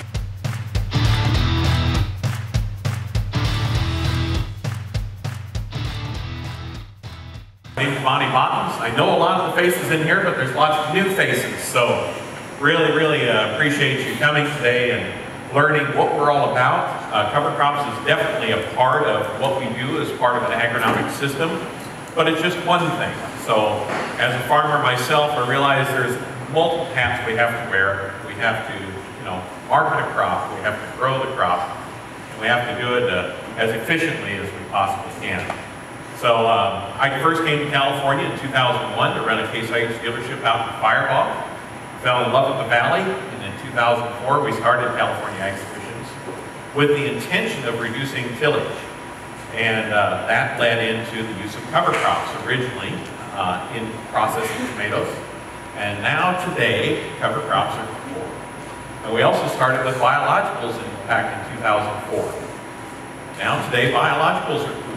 So what we're excited about is some of the things, advanced work that we're doing right now that will be cool in 20 years. So really appreciate you taking a moment out of your time and your extraordinarily busy schedules to learn what we've got going on. I did want to backfill a few things. First off, because of the work of Matt, Roy, and Silas and what they're doing, trying to help these boards understand cover crops change the imagery that we're getting back off of these fields.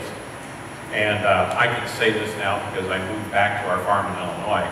I think using imagery to determine water utilization has to be right up there with one of the dumbest things I can imagine. Because ag tech, I'm an ag tech investor and part of a lot of ag tech startup groups throughout the Midwest and out of Sacramento.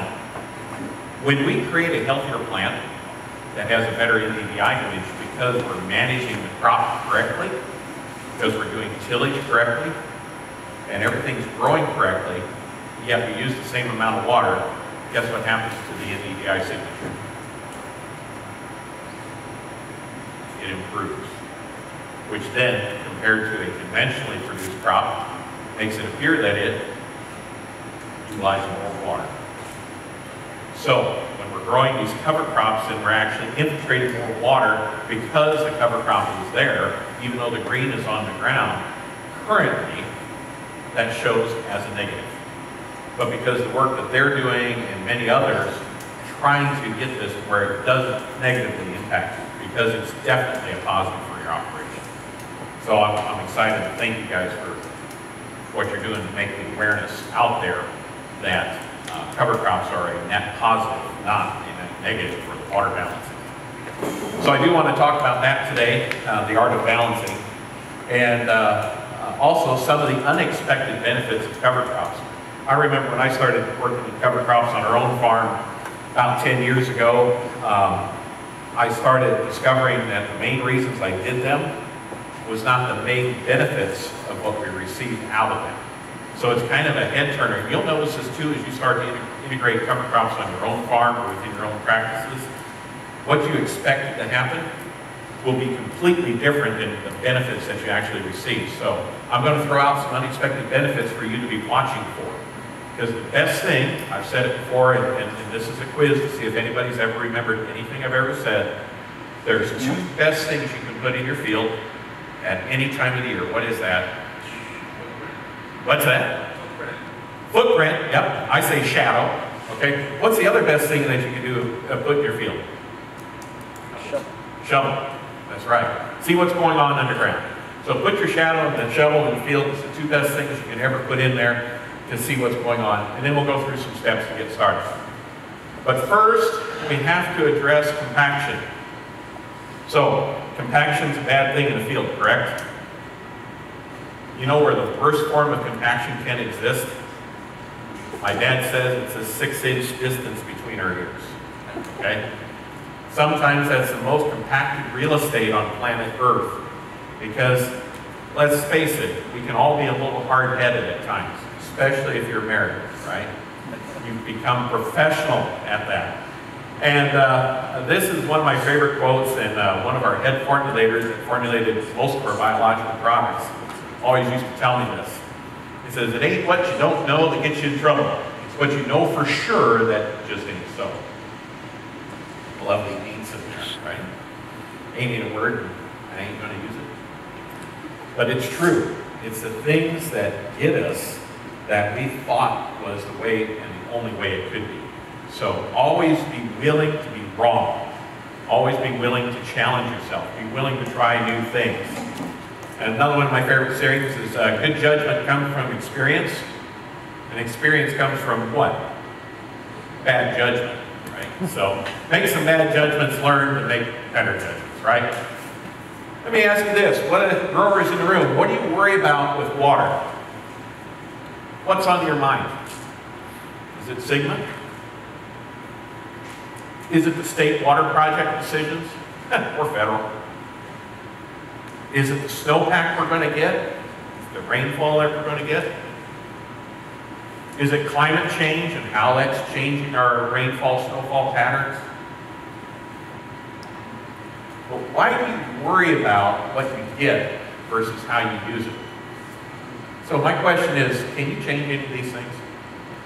But that's in the news all the time, right? It's in our daily emails, it's in the magazines, the newspapers, always talking about the production of water. Who in here controls the production of the water? Well, God, because He's everywhere. But other than that, nobody else, right? So we have to focus on what we're given. Okay? If you go to the coffee shop or a community event and you hear people complaining about that, just walk away. Don't let them take you there. Okay? Because you got to be thinking about what you're given and what you can do with it. How can you maximize it? So really we have to look at it, what we're doing today, to invest water today to make more water tomorrow. And that's a key part of our cover crops goal. So it's this balancing dynamic that we have to really think about what we invest today so that we can have more tomorrow. Are we willing to look at optimizing our yield to water versus maximizing our yield to acre? Those are two different answers. How do we choose to spend water? Okay? You're spending water as evaporation, whether you like it or not. You're spending it that way because the way that you put it out in the field and the timing of how you put it out in the field, the quantity and the distribution affects the evaporation. It also affects runoff. If you get winter rains, and if we keep, half-inch rain this time of year, that's pretty wild, right? Up to an inch in some places. But if we get winter rains, how are you spending that? Are you keeping it in your field? Or better yet, we have a field where it just completely ran off the neighbor's field, went over the road, and went into one of our customers' fields and had cover crops. So not only did he soak in all of his own rain, he soaked in all of his neighbor's rain. And he didn't even have to send a check to the neighbor. So how are you doing managing your runoff? Cash crop use. How are we using for the cash crop? How are we allocating that water to a cover crop? How are we investing? Leaching. How are you using water for leaching? Okay? Are you leaching intentionally or accidentally? Distribution uniformity. This is a decision that you're making too. If you make the decision to not inspect your system every year and make updates and improvements to your system every year on pressure and replacement parts, you are choosing to have bad distribution uniformity. You're choosing to waste water. Okay? It's a sin of omission. Okay? You may not be doing it, but you are doing it by not properly maintaining distribution uniformity. So those are all things how we're choosing to spend water. And let's look at some of the past choices we've made and how we spend water and how it affects us today. We've chosen high ET crops. When I came to California, there was a lot of cotton here. We don't use quite as much water as almost does. About twice or about half as much water. We've chosen high ET crops. We're living beyond our means, folks. We've chosen high planting densities. We had a wild talk about this on the break, but every tree uses so much water, every spur uses so much water prior to producing a nut. If you don't give that spur, for example, the optimum amount of light time, you won't create the optimum amount of nuts per spur. When we go to high density plantings, our nut per spur is lower than at lower density plantings. It's great when we've got 4 or 5 feet just to burn out on almond trees, plant trees thick. But if you want two fruits per spur with 2 feet of water, that ain't gonna work. We have to look at bigger spacing, better light utilization, more 3-dimensional approach to farming instead of 2-dimensional. Irrigation systems, micro sprinklers versus double line drip versus buried double line drip, and the efficiencies. We're dealing with those things today because they're legacy. So what do you choose today? Your irrigation scheduling. We've got data that can tell you, and we've known this. How many years ago did you do that? Did we do that study, Antonio? How many years have that been? 6 years. That we learned that if you feed trees in 2 to 3 hour increments, it's the most water use efficient. So we've known that now for 6 or 7 years.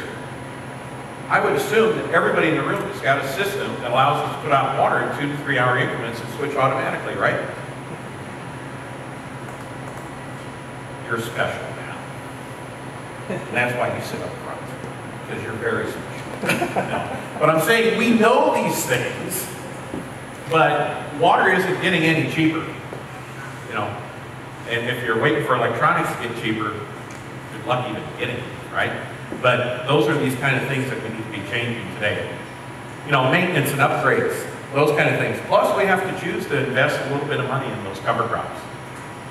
So the 5 soil health principles: keep the soil covered, minimize soil disturbance, maximize diversity, living roots at all times. And you can do that in California. It's great. I got 4 months out of the year. I can't have a living root because it's cold.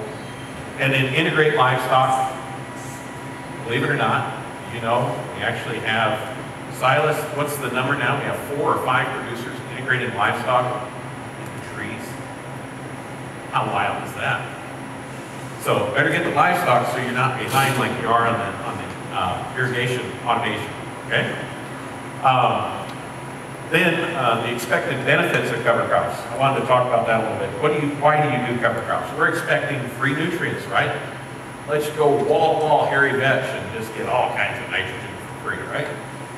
We want to increase soil carbon because we've heard that's good. That's some of the things we want to do. We want to reduce compaction. We want to use roots to till, right? Is that the kind of the expected reasons we do cover crops? And by the way, and Silas brought this up, 24 to 1. Who remembers what that was? 24 parts what? Carbon. Carbon, 1 part? Nitrogen. Okay, what happens if you put in a solid hairy vetch crop and it's a 10 to 1 carbon to nitrogen ratio? What happens then to your soil? Have any idea? It wants to be 24 to 1, so where does the carbon come from? Your soil. So if you want to burn carbon out of your soil, over-apply nitrogen, whether it's from a fertilizer dealer or from a cover crop. You will burn carbon out of your soil.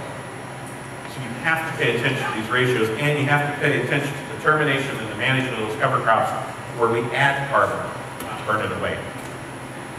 So here's some of the things I want you to think about as far as some of the unexpected benefits of cover crops that I've seen over the years. We talked about it today. This wasn't an expected benefit, but now I think we all know water infiltration, right? So we sell PenMax. It's an awesome water penetrant. But we'd rather see you use a cover crop and have it work well for you for helping with those infiltration rates. Weed suppression. How many weeds are going to make it through there? Plant the weeds you want, or nature will send the weeds you don't want. Okay?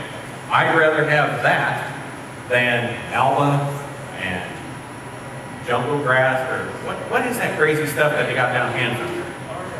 Barnyard grass. Yeah, you don't want those things. Next thing, temperature moderation. This is a big deal within canopy, no matter what it is. We saw this early on in tomatoes back in the late 2000s, or late 2008 or 9, is we have a lot better late season ability to not crash because the surface temperature was lower. Erosion control might be an issue. You don't think of erosion here as water, but it's definitely as wind, especially when we head up the sands up there in Delhi. It's a big deal. Dust control, that's a big deal too. So we're not creating dust to put up on the plants to create the habitat for the mites to come in and cause a problem. Okay, so anytime we can eliminate that dust emission, we're doing better for photosynthetic activity on the plant and also for pest resistance. Mite suppression is, combined with that. Beneficial habitat. You know, Justin referred to that. Pollinator habitat. You know, what do the bees go to after we have the bloom? How do we keep them happy and healthy for the future? Bird habitat. I see this all the time with our grazing that we do on cover crops. I have a flock of probably 500 birds of 10 different species that actually follow the cattle through the field. It's wasteland anywhere else around the corn soybean rotation. So it's amazing the difference in bird habitat. Hey, we're not about growing birds, okay? And we're not about growing earthworms, okay? But you look for earthworms in the soil, why? It's an indicator species of soil health. They're kind of the top of the food pyramid within the soil. And guess what? You can see them without a microscope. So we're not looking for earthworms, but we know if there's lots of earthworms there, a lot of great things are going on in the soil. If you want a lot of great things going on in the plant health and community, look for birds and diversity of birds. Grazing opportunities, my favorite thing. This is a cow out here. This is a summer pasture that was overseeded with winter annuals. And to watch this, I think these are, I can't remember what they are, if they're heifers or what they were, but the British whites. She was going from row to row to row to row and avoiding the grass. You know what? Plus it's beautiful. I'd rather look at something green than something brown. And honestly, because of all the different options we have, it makes farming fun again. It really does. And it makes research fun again. Now, this is Jeff Mitchell. He's been, two of us are kind of brothers from other brothers, I guess. But we're, he's been really beating the drum of cover crops for many years in the valley, and has the longest continuous cover crop study down there at the 5 Points Research Station. And we were having fun one day, went out and I dug some plants and I said, oh yeah, look at this rhizome sheath. And he'd never been out there to dig triticale before and see the rhizome sheath. So it's just like he had a little child there, you can see on his face. This is part of making farming fun again, seeing what's going on. So it's important to start with a plan. You know, set up a plan with your CAS advisor. What do you want to accomplish? Everybody's goals are a little bit different. We all have different crops, different legacies that you want to leave, and those kind of things. What is it you want to accomplish? And you have to assess your context, okay? Every field, every farm is different. Planting plan, you have to have that plan. Are we going to plant in the range? Are we going to irrigate up? What's the mix selection? What kind of machinery? How are we going to do it? Those kind of things. Are we going to run an old rickety drill that we have to disc in order to run it? Well, that's kind of like shooting your foot to, you know, make your other one better and not feel as bad, right? So, I mean, you just got to think through those things. Water plan. How much are we going to do? Are we going to use any spring water for the cover crop? Termination plan. This is critical. Are we going to use chemistry, or are we going to roll it, tillage? How are we going to use heat? You know, some plants will just die from the heat because they're winter annuals. Residue management. Are we going to mow it? Are we going to graze it? Are we going to bale it and sell it for more than what the almonds are worth? Are we going to you know, what are we going to do, right? Don't laugh. That's not kind of true. Nutrition plan. You know, we have to shift nutrition because the decomposition of microbes eat first happens. We have to move that nutrition up to overcome what the microbes are tying up from the decomposition of the cover crops. So that's critical. And then sometimes harvest plan and equipment changes. We have to be ready to address those kind of issues, especially where we're harvesting whole plants like tomatoes, or we've got almonds on the ground. How are we going to make sure we've got the residue to deal with properly? Is that you telling me I'm out of time, or is the clicker just not working? Let's hit a clicker. Let's see what we got. We might be having difficulties. Now it's working again. So like I said, we started in 2005. We're your resource. We've adapted equipment. The Landalls, John Deere, Great Plains, California cover crops. I love the John Deere. I'm a former recovered Case IH guy. I love the John Deere drill. So that tells you how good it is. And it really works great with that Salford air tank on there to get through the trees. They're all available for rent until you're ready to invest.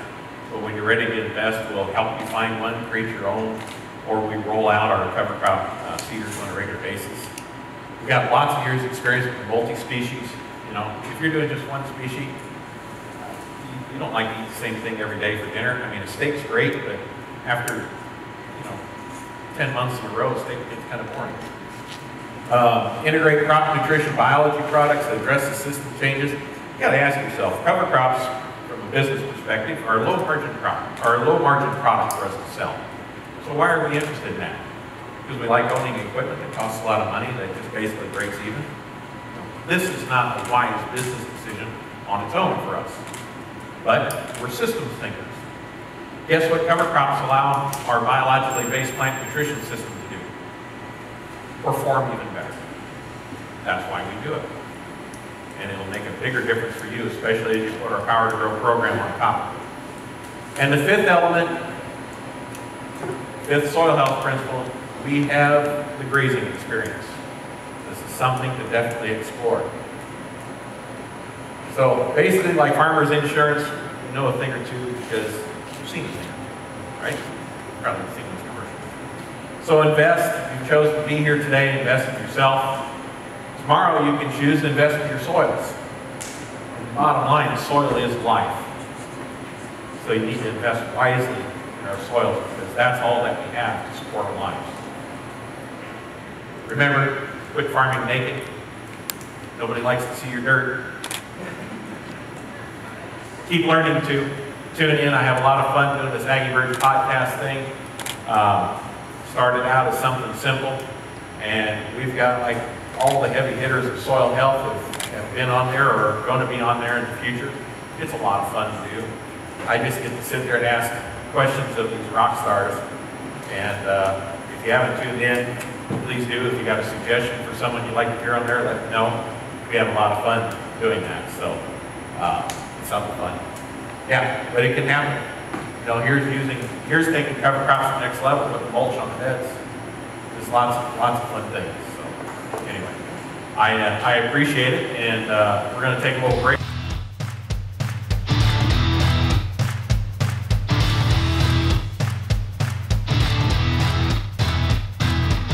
Ask questions. Ask them anything about cover crops, obviously. But to find out, you know, what got them interested, why do they keep doing it? It's really interesting to get everybody's perspective, and these guys, pistachios and almonds, Mark is almonds, Shannon is both pistachio and almonds. So there's a lot of neat experiences they've all had, and it's better if they say a lot of what their experiences are than me, because I'll probably mess it up. So you guys want to take it away? I think we can start with questions that you guys might have. I think that's probably the best way to start. So if you have questions, just raise your hand. I'll get you a mic so everybody can hear. And then you guys can just take turns answering it from different perspectives, your experience, your beginning, the challenges, the fun, all those different things. Any questions? Yes. So, now good. So what's cool about the two of you, and you're Robert's son-in-law, is that obviously you guys are innovators, right? And the first cover crop I saw was at Shannon's, and I should have said that in my portion of it, but it was a little mind-boggling to see something like that. That's probably been 5 years ago. The one person that was my, the person that I looked to is, like I said, Norma Stretch. You and Norma always meet on the corner in the evening, and Norma's just a total naysayer. So when you talked to Norma, how did you present that to her? Because it was that year that she changed us, and she doesn't change ever. Yeah. That's good. Well, a little back history on Mrs. Stretch is I used to mow her lawn when I was 9 years old. So that being said, it's always been Mrs. Stretch. It's always been my peer, my elder, and somebody that, and her husband as well, spent a lot of time working for him, part-time at my dad and our own family farm. So there's always a high sense of respect and honor towards them. So it was never do what I do. It was always I learned from them, and they always had an open door to questions, and that's how I learned a lot throughout life.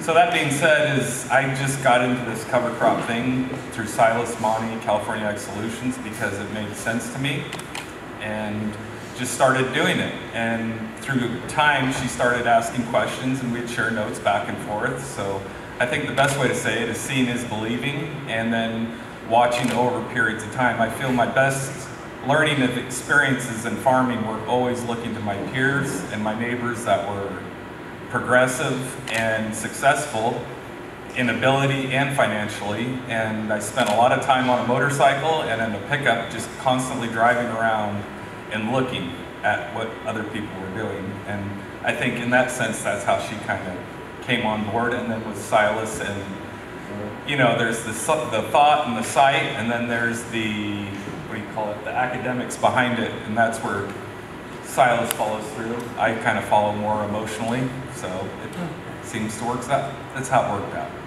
So, yeah.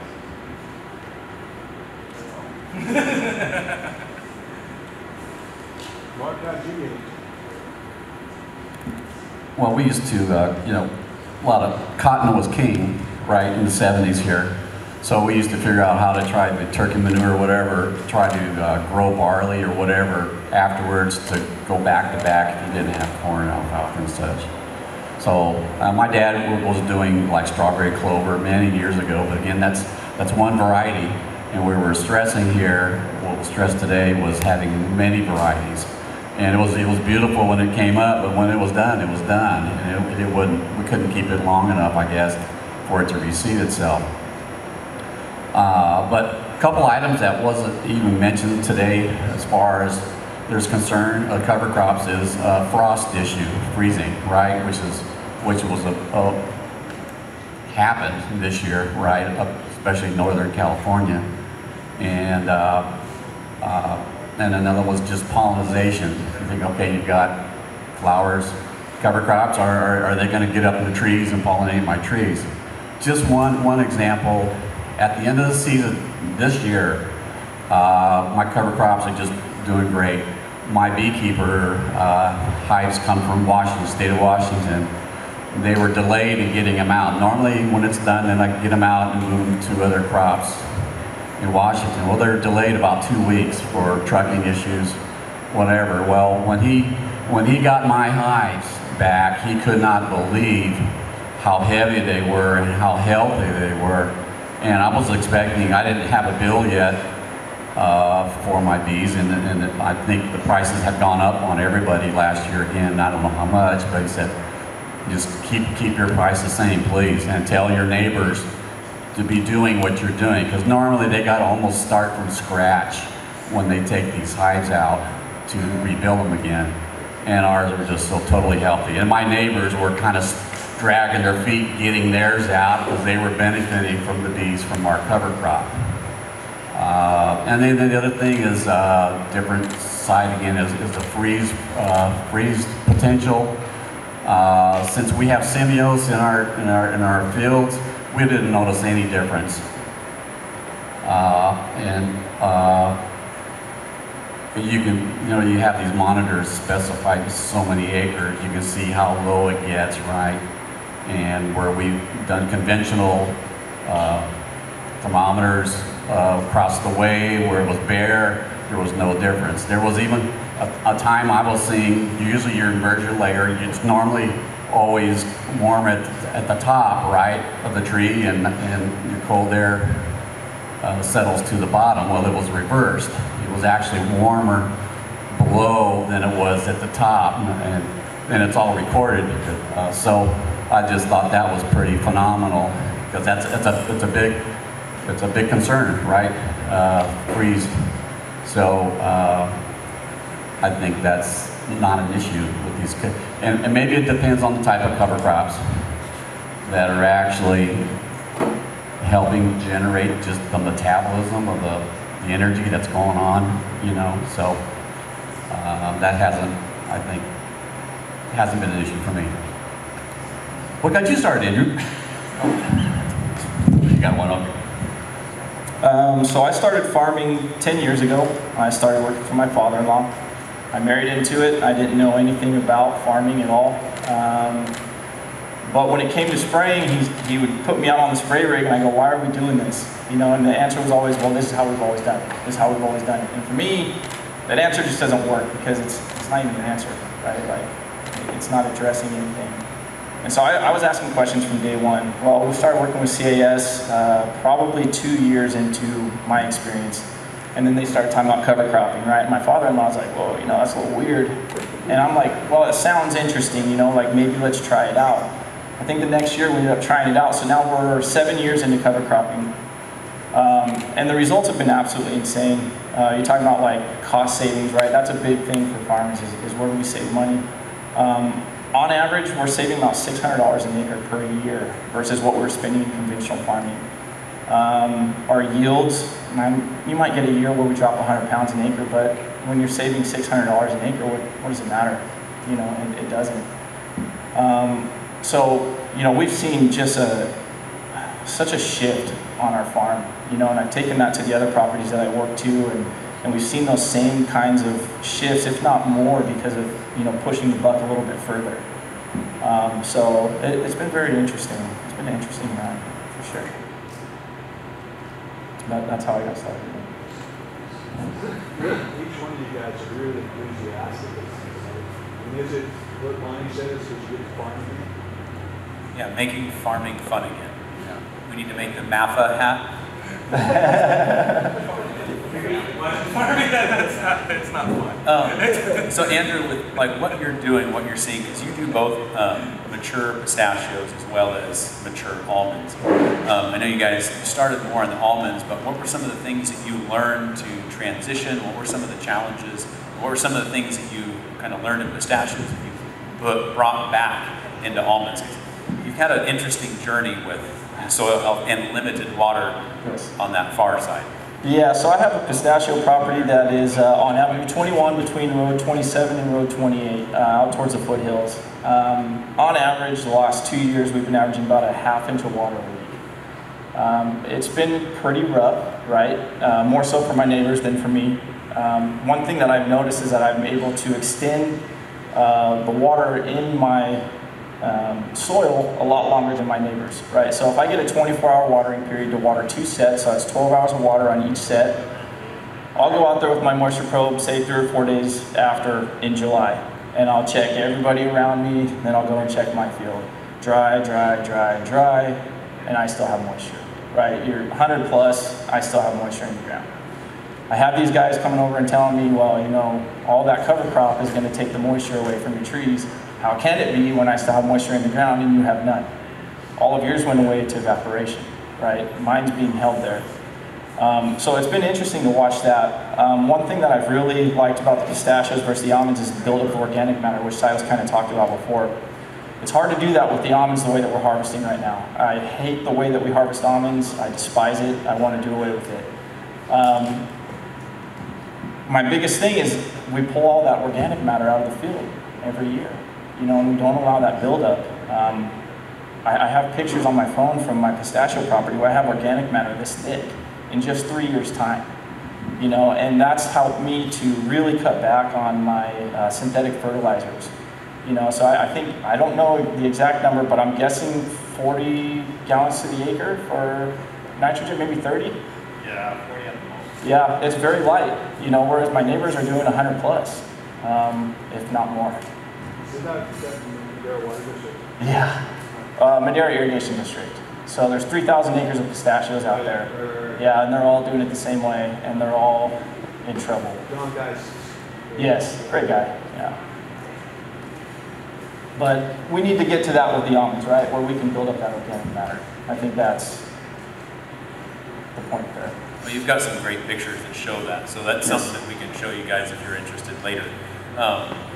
Mark, what have been some of your probably biggest challenges that you had with cover crops in the beginning, but yet overcame them?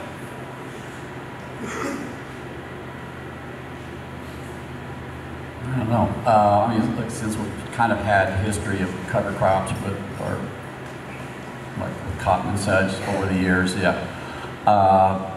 You're always worried about the abundance of trash at harvest time. So the Norma stretch process, when she had using a, well, there's been different type of flails that would pulverize it, and Shannon's had this with Richie yeast, where you would flip that pulverization of your cover crop on bare dirt, and it would break down. Norma, on one year, she just went in with her, it just got way out of hand.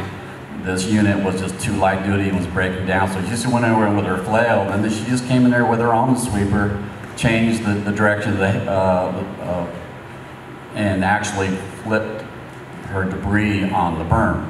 And I did that this year.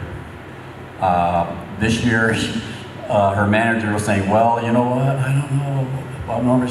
They flipped it 3 times on their berm, and I don't know how the end of the story happened, because I think they were going to shake their nuts right on top of that. But we were able to, it was quick for us. Memo, we're going 8 miles an hour.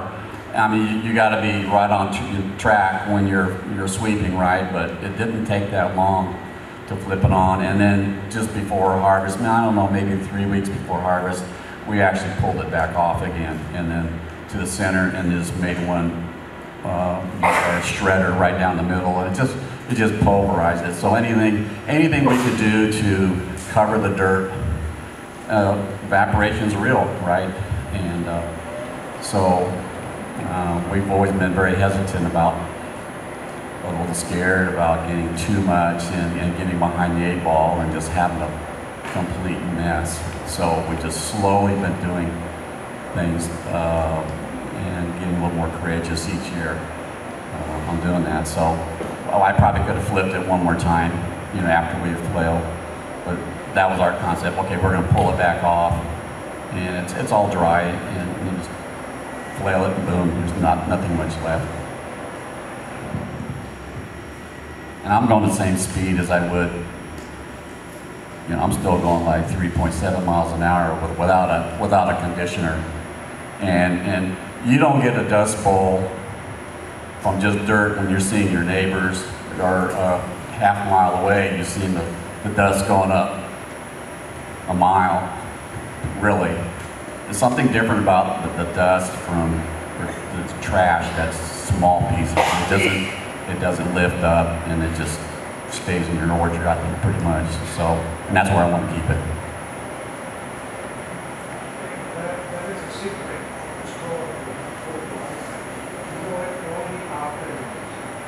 Yeah, you got to make sure you mow afternoons. Yeah, where it's brittle. Yeah, you don't want the dew on anything you're going to flail to break down. To afternoons.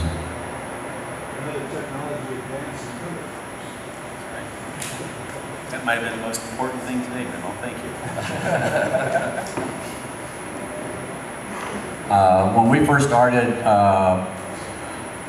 with our cover crops, so that one picture you saw, it was like 7-8 feet. The first year we were using, I still have an old 4-row cotton shredder, John Deere cotton shredder. It's a rotary.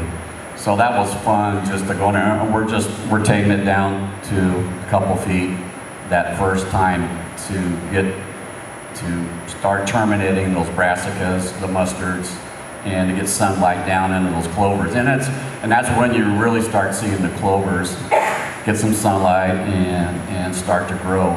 And that's what you'll see pretty much continue throughout the rest of the year.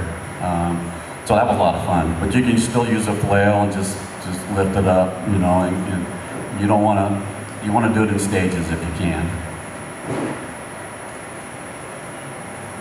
Shannon, are you ready for a question? Let me expound upon that.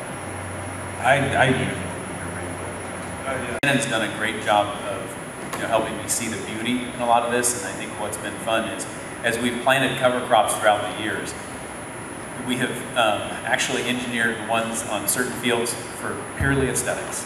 We just want pretty flowers, we want it to look like this, and then kind of see, okay, what are the benefits that we get out of that? You want to expound a little bit about that, just what has created that desire? Oh, the aesthetics? Yeah, the aesthetics. Oh, that came from my dad. My dad was a row crop farmer, then he was into almonds, and now he took his almonds out, so now he's a happy farmer. So he's not enduring the prices we're enduring right now, or near the water problems. But my dad was always a row crop farmer, and one year he just does not like almond trees. He didn't want them around his house. He liked to see. He used to grow a lot of dry beans, and that didn't really materialize anymore. So he got to a point, we planted 3 acres of knee-high sweet peas. And the reasoning behind that is me and my dad read the short story, The Harness by John Steinbeck. So it kind of created more of the idea of, you got to read the short story and understand it. We did not participate in all parts of that story. But the idea is he got tired of having to grow a commodity to make a profit. And he felt that, you lose your soul over that, and you kind of become, how do you say this? You kind of become the slave to the master. So with that being said, one year he called me the next day and he says, Shannon, I got an idea. And he says, I think Mom's going to be okay with it, but we need to talk about it. So he had his cotton planter for one last year because he wanted to sell that to get rid of that. And he said, I'm going to plant flowers. And I said, well, what do you want to plant? And he says, I want to plant poppies. So with that being said, he got the seed from L.A. Hearn, went to Salinas, got them coated so they could fit the same plates as the cotton planter, and he planted 20 acres of California poppies. And the first year was a huge success. and it was beautiful. And he liked to pull weeds in his poppy field. That's what he enjoyed doing. And he always called when people stopped, he says, "This is God's food for the soul." So, in turn, that being my father, being inspired by my father, because it is my father, that's how in the cover crops. Sometimes it really doesn't matter as much as for your heart. So it's not an economic value, it's more of a personal value. And the next year, the poppies did the same thing, and they blew up, and then we had a disaster, and he ended up mowing them. They were in full bloom, and he mowed them after Channel 47 went to the field and gave our address and invited the whole valley to come visit. So as my parents were sitting in their backyard, they'd see cars driving through their backyard. So with that being said, we took that 20 acres and we brought it down to 5 acres, and now we plant around it, so it's more of a family personal moment. So, and with that being in the trees, like, we talk about cover crops, and every year I tell Silas, I want the flowers at almond flower, when the trees bloom, and I can't seem to, I'm about a week or two off. So, that being beneficial for the bees, but more beneficial for me. So, that's when I want to have, like, lunch in the field, flowers on the highest range that you've ever seen. So, that's my goal. Well, it is actually a lot of fun because it breaks the chaos of the rat race that we can become absorbed in. Well, and in turn now it's you and I who can have the best flowers in the yard in the spring. Yeah, so that's another competition that me and I have with our yard. So it's kind of fun. But I think the most important thing, you know, that we have learned from that is, you know, the beauty that we're shooting for, we're still getting a lot of these same benefits in the field. So, you know, don't just look at the cover crop as another cash crop, which there's a tremendous amount of benefits that it gets, but actually use it as an opportunity to just have fun. Because so many things can be challenging and depressing in our industry. So look for the opportunities to actually see the shining star. And I guess that's going back to what Matt asked earlier about Mrs. Stretch. It's an opportunity to witness. And it's an opportunity to open a door without being aggressive. It's just an opportunity to witness to people and share your thoughts and ideas and not have high pressure. Because seeing is believing, and it's a soft opening instead of a hard bang. I'm not in sales. I've always appreciated Silas's sales motives because it's not aggressive and it doesn't pound you down, it lifts you up. And I think doing this, and plus adding the flowers, whether it's a farmer or not a farmer, people will find their purpose in it. So yeah. One thing that when I first saw that field, and I think that was for me, you know, we planted, you know, for many years, right? Like I said, rye, sugarcane, wheat, whatever. And it wasn't that it was boring. It wasn't biologically the right thing, right? And when I sat down and talked to you guys, you started getting, you know, you saw the worm populations and all the things that were going on, right? You knew that there was so much diversity. I think that's the message that I took away from there was the technology is in the varietal. And then, you know, like you said, Mark, you took off that top layer, you know what I mean? Which should have been the mustards, maybe the rye, whatever's in there. So it just tells you that biodiversity of that plant. And I think that's the important thing is the takeaway here, is that that's what you're trying to do is build that. So that was the game changer. I think that's it. The key is the diversity. You look at a room full of all of us, there's a lot of neat diversity here. We have different experiences, different backgrounds, and seeds are the same way. They all bring something different to the table, and not only on the top side, but with root exudates and all the different carbon structures that they build. It is amazing when you have diversity. If it's only one, you're very limited. If it was a company full of just me, we'd be good at one thing, but we wouldn't have the diversity that we have. There's things that Antonio's way better at than I'll ever be, and I'm okay with that. Because we're a team. And I think that's every single person on our team has great skills, great benefits that they add to the table to fulfill others' weaknesses, right? It's the exact same thing with cover crops. You're planting all these different species to mitigate some of the downfalls that other ones might have. So as a team of species, they're fantastic.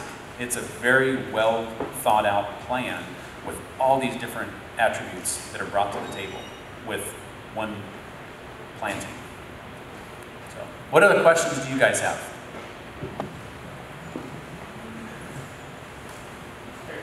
Yeah, Rob. So I'm wondering if it's easier for the three of you, through the period when you went from no cover crop to cover crop and following the nutritional status of your trees through tissue testing, did you see any differences there in the cover crops?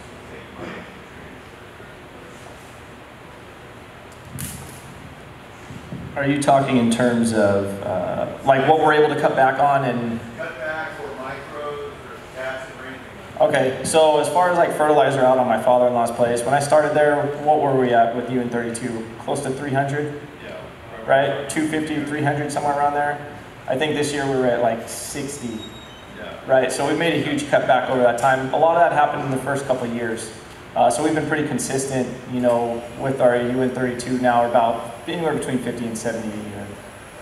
So we were able to cut back drastically. And that's all across the board, right? Not just UN32, that's just one example.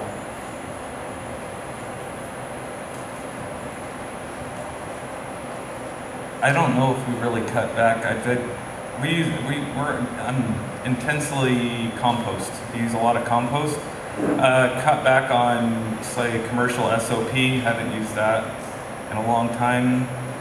Nitrogen 40 units. And as far as, I don't do tissue samples that much. I don't do soil samples that much. I just look and I watch and see, and I've seen, I don't know, and I think we're coming into this side in the almond industry is where they call them second generation almond orchards. And second generation almond orchards are very hard to develop just because you've been in almonds 25 years and you're going back into it. So I developed an 18-acre orchard and I went extreme cover cropping. Summer, winter. So by this time those trees came into production, I had 5 cycles of cover crops on it, and I've definitely seen the difference. So that's kind of been what I've noticed. Oh yeah, along that side. I think what was fun is we had a summer cover crop in there for 2 years, and that was taller than the trees. I had to drag the mower, a flail mower, and I planted in the summer. Instead of planting solid because I didn't have irrigation, I planted with a vineyard planter, so I stripped it.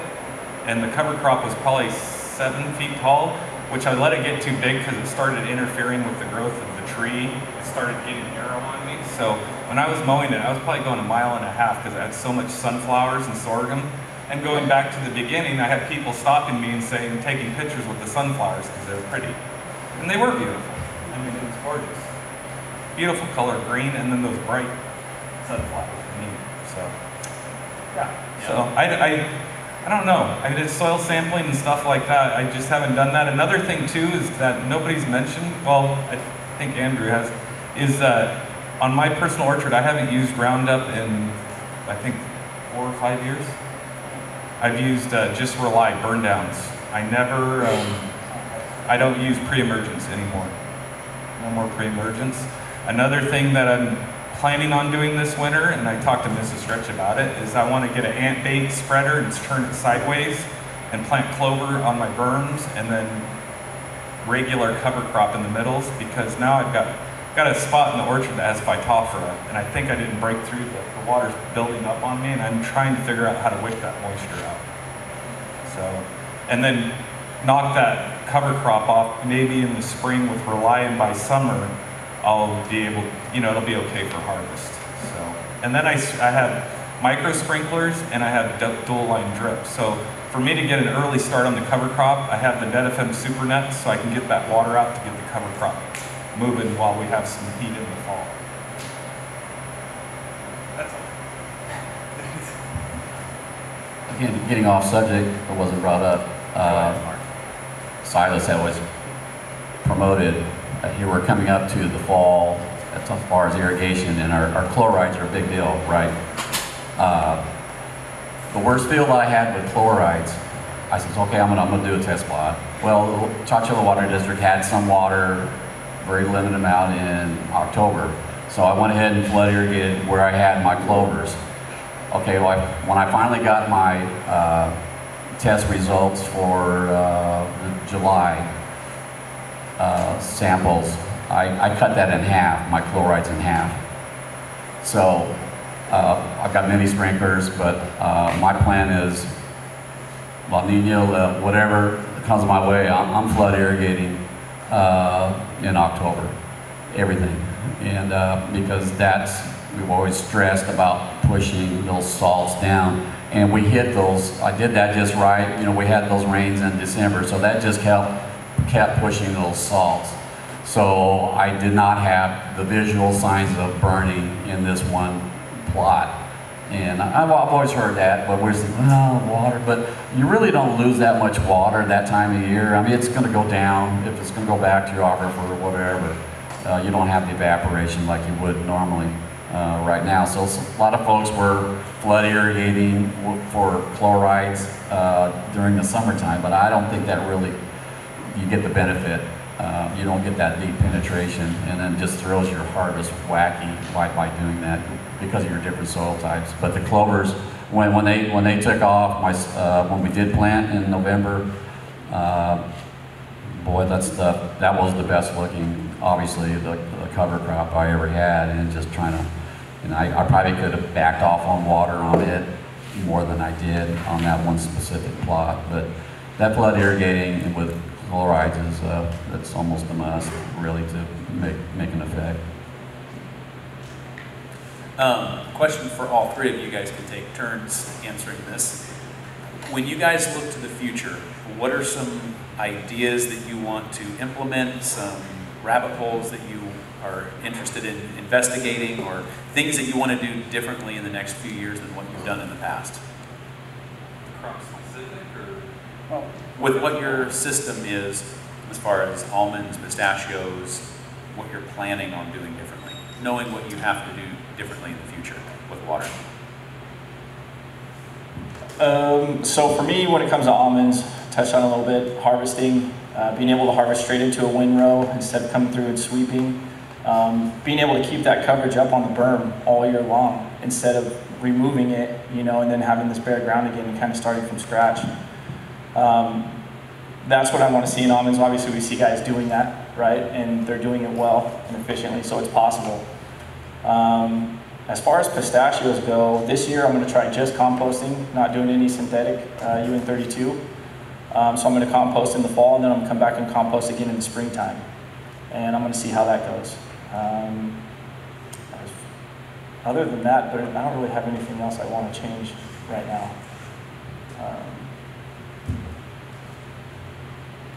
I'm going to still look into and continue as far as if we get our cover crop going well. After I start paleiling, I'm going to start keep throwing it on the berms. I don't want bare dirt.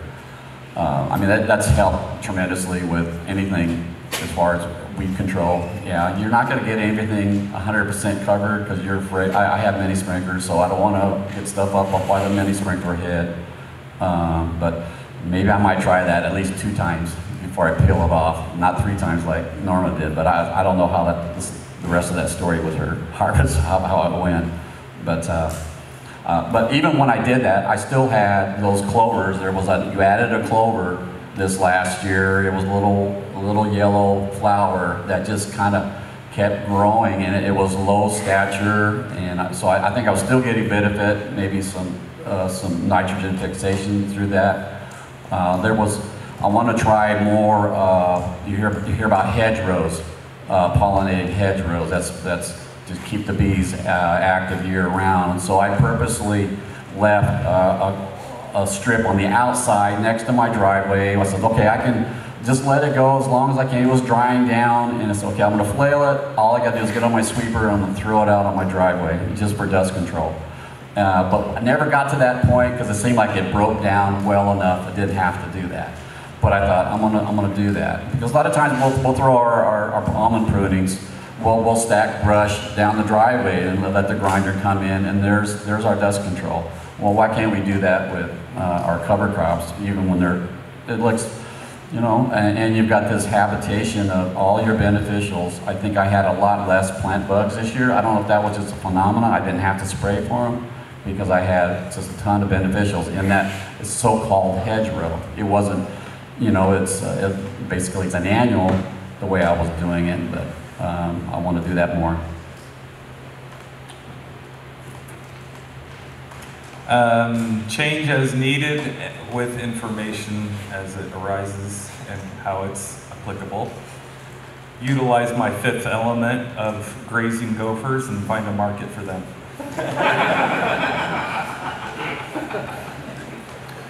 That's what I'm looking to do. We're still exploring that market of regenerative gopher meat, but Yes. have not been able to do that too well. Cover crops do attract gophers, and that is a problem. And squirrels, and the squirrels eat the clover, and then the bait doesn't knock the squirrels out. So yes, that is becoming a problem. So, and then dirty neighbors that don't know how to take care of their squirrel problem. That's neither here nor there. Yeah, I think those are some things that we're constantly working on and trying to figure out are some of the ways that we can control gophers. We've played with different mixes that have neurotoxins in them. Seen mixed results on that. Some of it's actually been helpful. Some of it, we didn't really notice anything different. But yeah, there's something that we're always playing with, trying to evaluate that. We'll throw in different species in there just to see if we can get them repelled, essentially. Because gophers, there are certain types of clover, there are certain types of brassicas that they don't like the smell of roots, and so we're trying to get those right varieties to where we can actually get them to be an effective tool. So that's a work in progress. So that's my thing that I'm working on the next few years, is trying to get rid of animals that are destroying our ecosystem. Well, even though they are part of the ecosystem, I'm trying to terminate something, right? It's like Eliminate. Yes, eliminate them. Not eliminate, eliminate. Yeah, well, I'm trying to eliminate them, but yes, I am eliminating them slowly, but limiting them for now. So, any other last words? I believe food is ready. So any other thoughts? Any last questions? You won't be judged if you raise your hand because we're all waiting for food. I'll have a question for Andrew. You touched bases a little bit on how much savings you've seen just with the use of the system overall. Far from the savings, what other possibilities or opportunities have you guys had to kind of monetize the use of the cover crop? Well, you saw a picture of that kind of Mad Max looking vehicle pulling the bale out. That was on our property. So a few years ago, we kept running into this grass problem, and it was mainly because we weren't terminating our cover crop early enough. We didn't want to because all these beneficials were just going nuts in our field, and we just weren't ready to get rid of it. And so we just kind of kept thinking, and we ended up meeting this guy who just knows pretty much everything there is to know about baling anything. And we started talking to him, and we were telling him our ideas and everything, and he got really interested. So last year we tried it out for the first time, and it went okay. He had to make some tweaks. This year we went in and we baled 220 acres of cover crop. And on a 20-acre piece, that netted us an extra 12 grand. And I know that's not a ton of money, right? But it helps.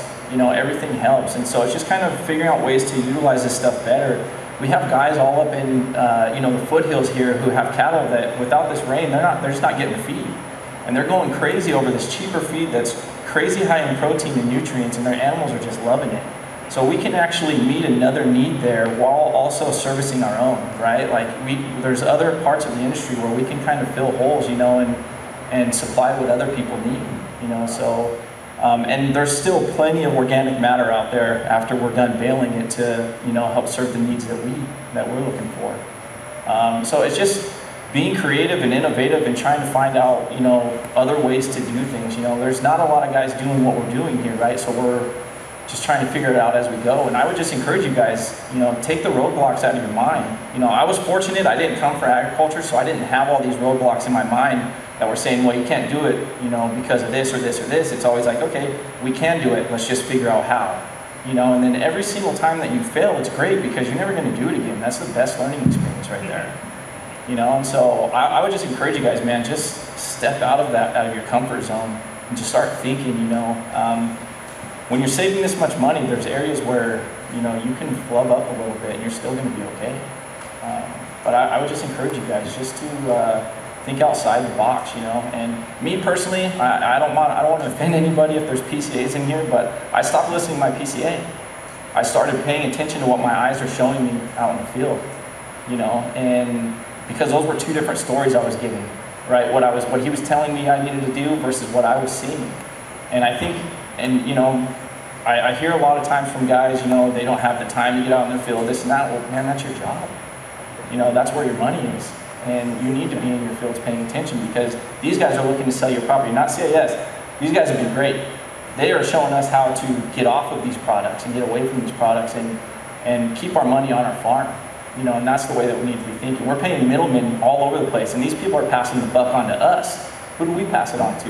We can't. Nobody. You know, it stops with us. And so we have to figure out ways to generate what we need on our farm, right? And we all have that capability. Farmers are some of the smartest, most innovative people I've ever met in my life. You guys can do it. You can. I mean, we've been doing it for years. We've been finding success. We've been making more money while other people are losing money. We've been finding healthier trees, healthier products, right, in our fields. I don't know. Just stop blocking yourself. Yeah. So I was still late, and one way that I started, you know, because I'm always looking, you know, I see what goes on in people's.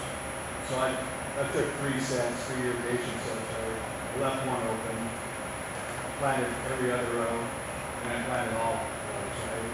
The first year. So it's pretty low impact, right? And then I was able to evaluate, you know, and that's, I guess, it's kid show. That makes it, you know, really. The NRCS now is, you know, they've got a 3-year program, and I think, you know, on these high-end diversity crops, you know, for high-end diversity cover crops, I think they're offering like $130 an acre. But that's how important I think it is. And, you know, we talked about this 250,000 acres in the next 3 years. It's really important to keep this growing, you know, at the end of the day. So that's a perfect way to start. And you start seeing the results, and, you know, it minimizes any kind of risk. Yeah. And the biggest thing is just do something. Yeah. Right? That's a great place to start. So, well, I think with that, I thank you guys so much. Really appreciate, you know, the effort and the innovation that you guys have continued to help develop, and I look forward to working with all you guys in a lot of different areas, our entire team working with you, because there are so many opportunities to make change. So I think with that, if you guys got any questions, we can stick around after tacos. We're going to be able to be here for a while, so we'll show you equipment. We can show you other random pictures of, you know, challenges that we've had and how we've overcome that. There's a lot to this, so I think with all of that, I think we're ready for food. So I'll have my dad, Matt, pray for food. The moon and the stars which you've set in place. What is man that you're mindful of him, and the Son of Man that you care for him? It's amazing to me to see all these things, how they fit together, and that causes me to praise God. And now as I give thanks for the meal that we're going to eat, that most of us, in fact all of us, have somehow participated in producing that for ourselves, our families, and to feed others. I give thanks for that, not in a way that I want to think that, oh, we need to appease God so He will bless us and so we can make money. It's more, I think we're just thankful to see that His hand is that, and that He also cares enough to send His Son for us. So let me pray for us. Thank you, Father, for being able to observe You in these things, the way things fit together, and even how we want to coach people through at CAS with understanding that there is a way that it all fits together, and that that's only a part of the story of how You have created this creation of Yours, and that we see Your fingers touching it.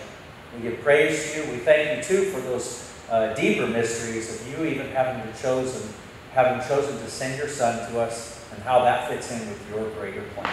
Thank You for this food, the hands that have fixed it, the joy we have from eating, and the joy of thinking too about how we have a hand in Your creation, to manage that, to steward it, to be the husbandry stewards of making these things help people eat. In Jesus' name, amen. Have a good meal.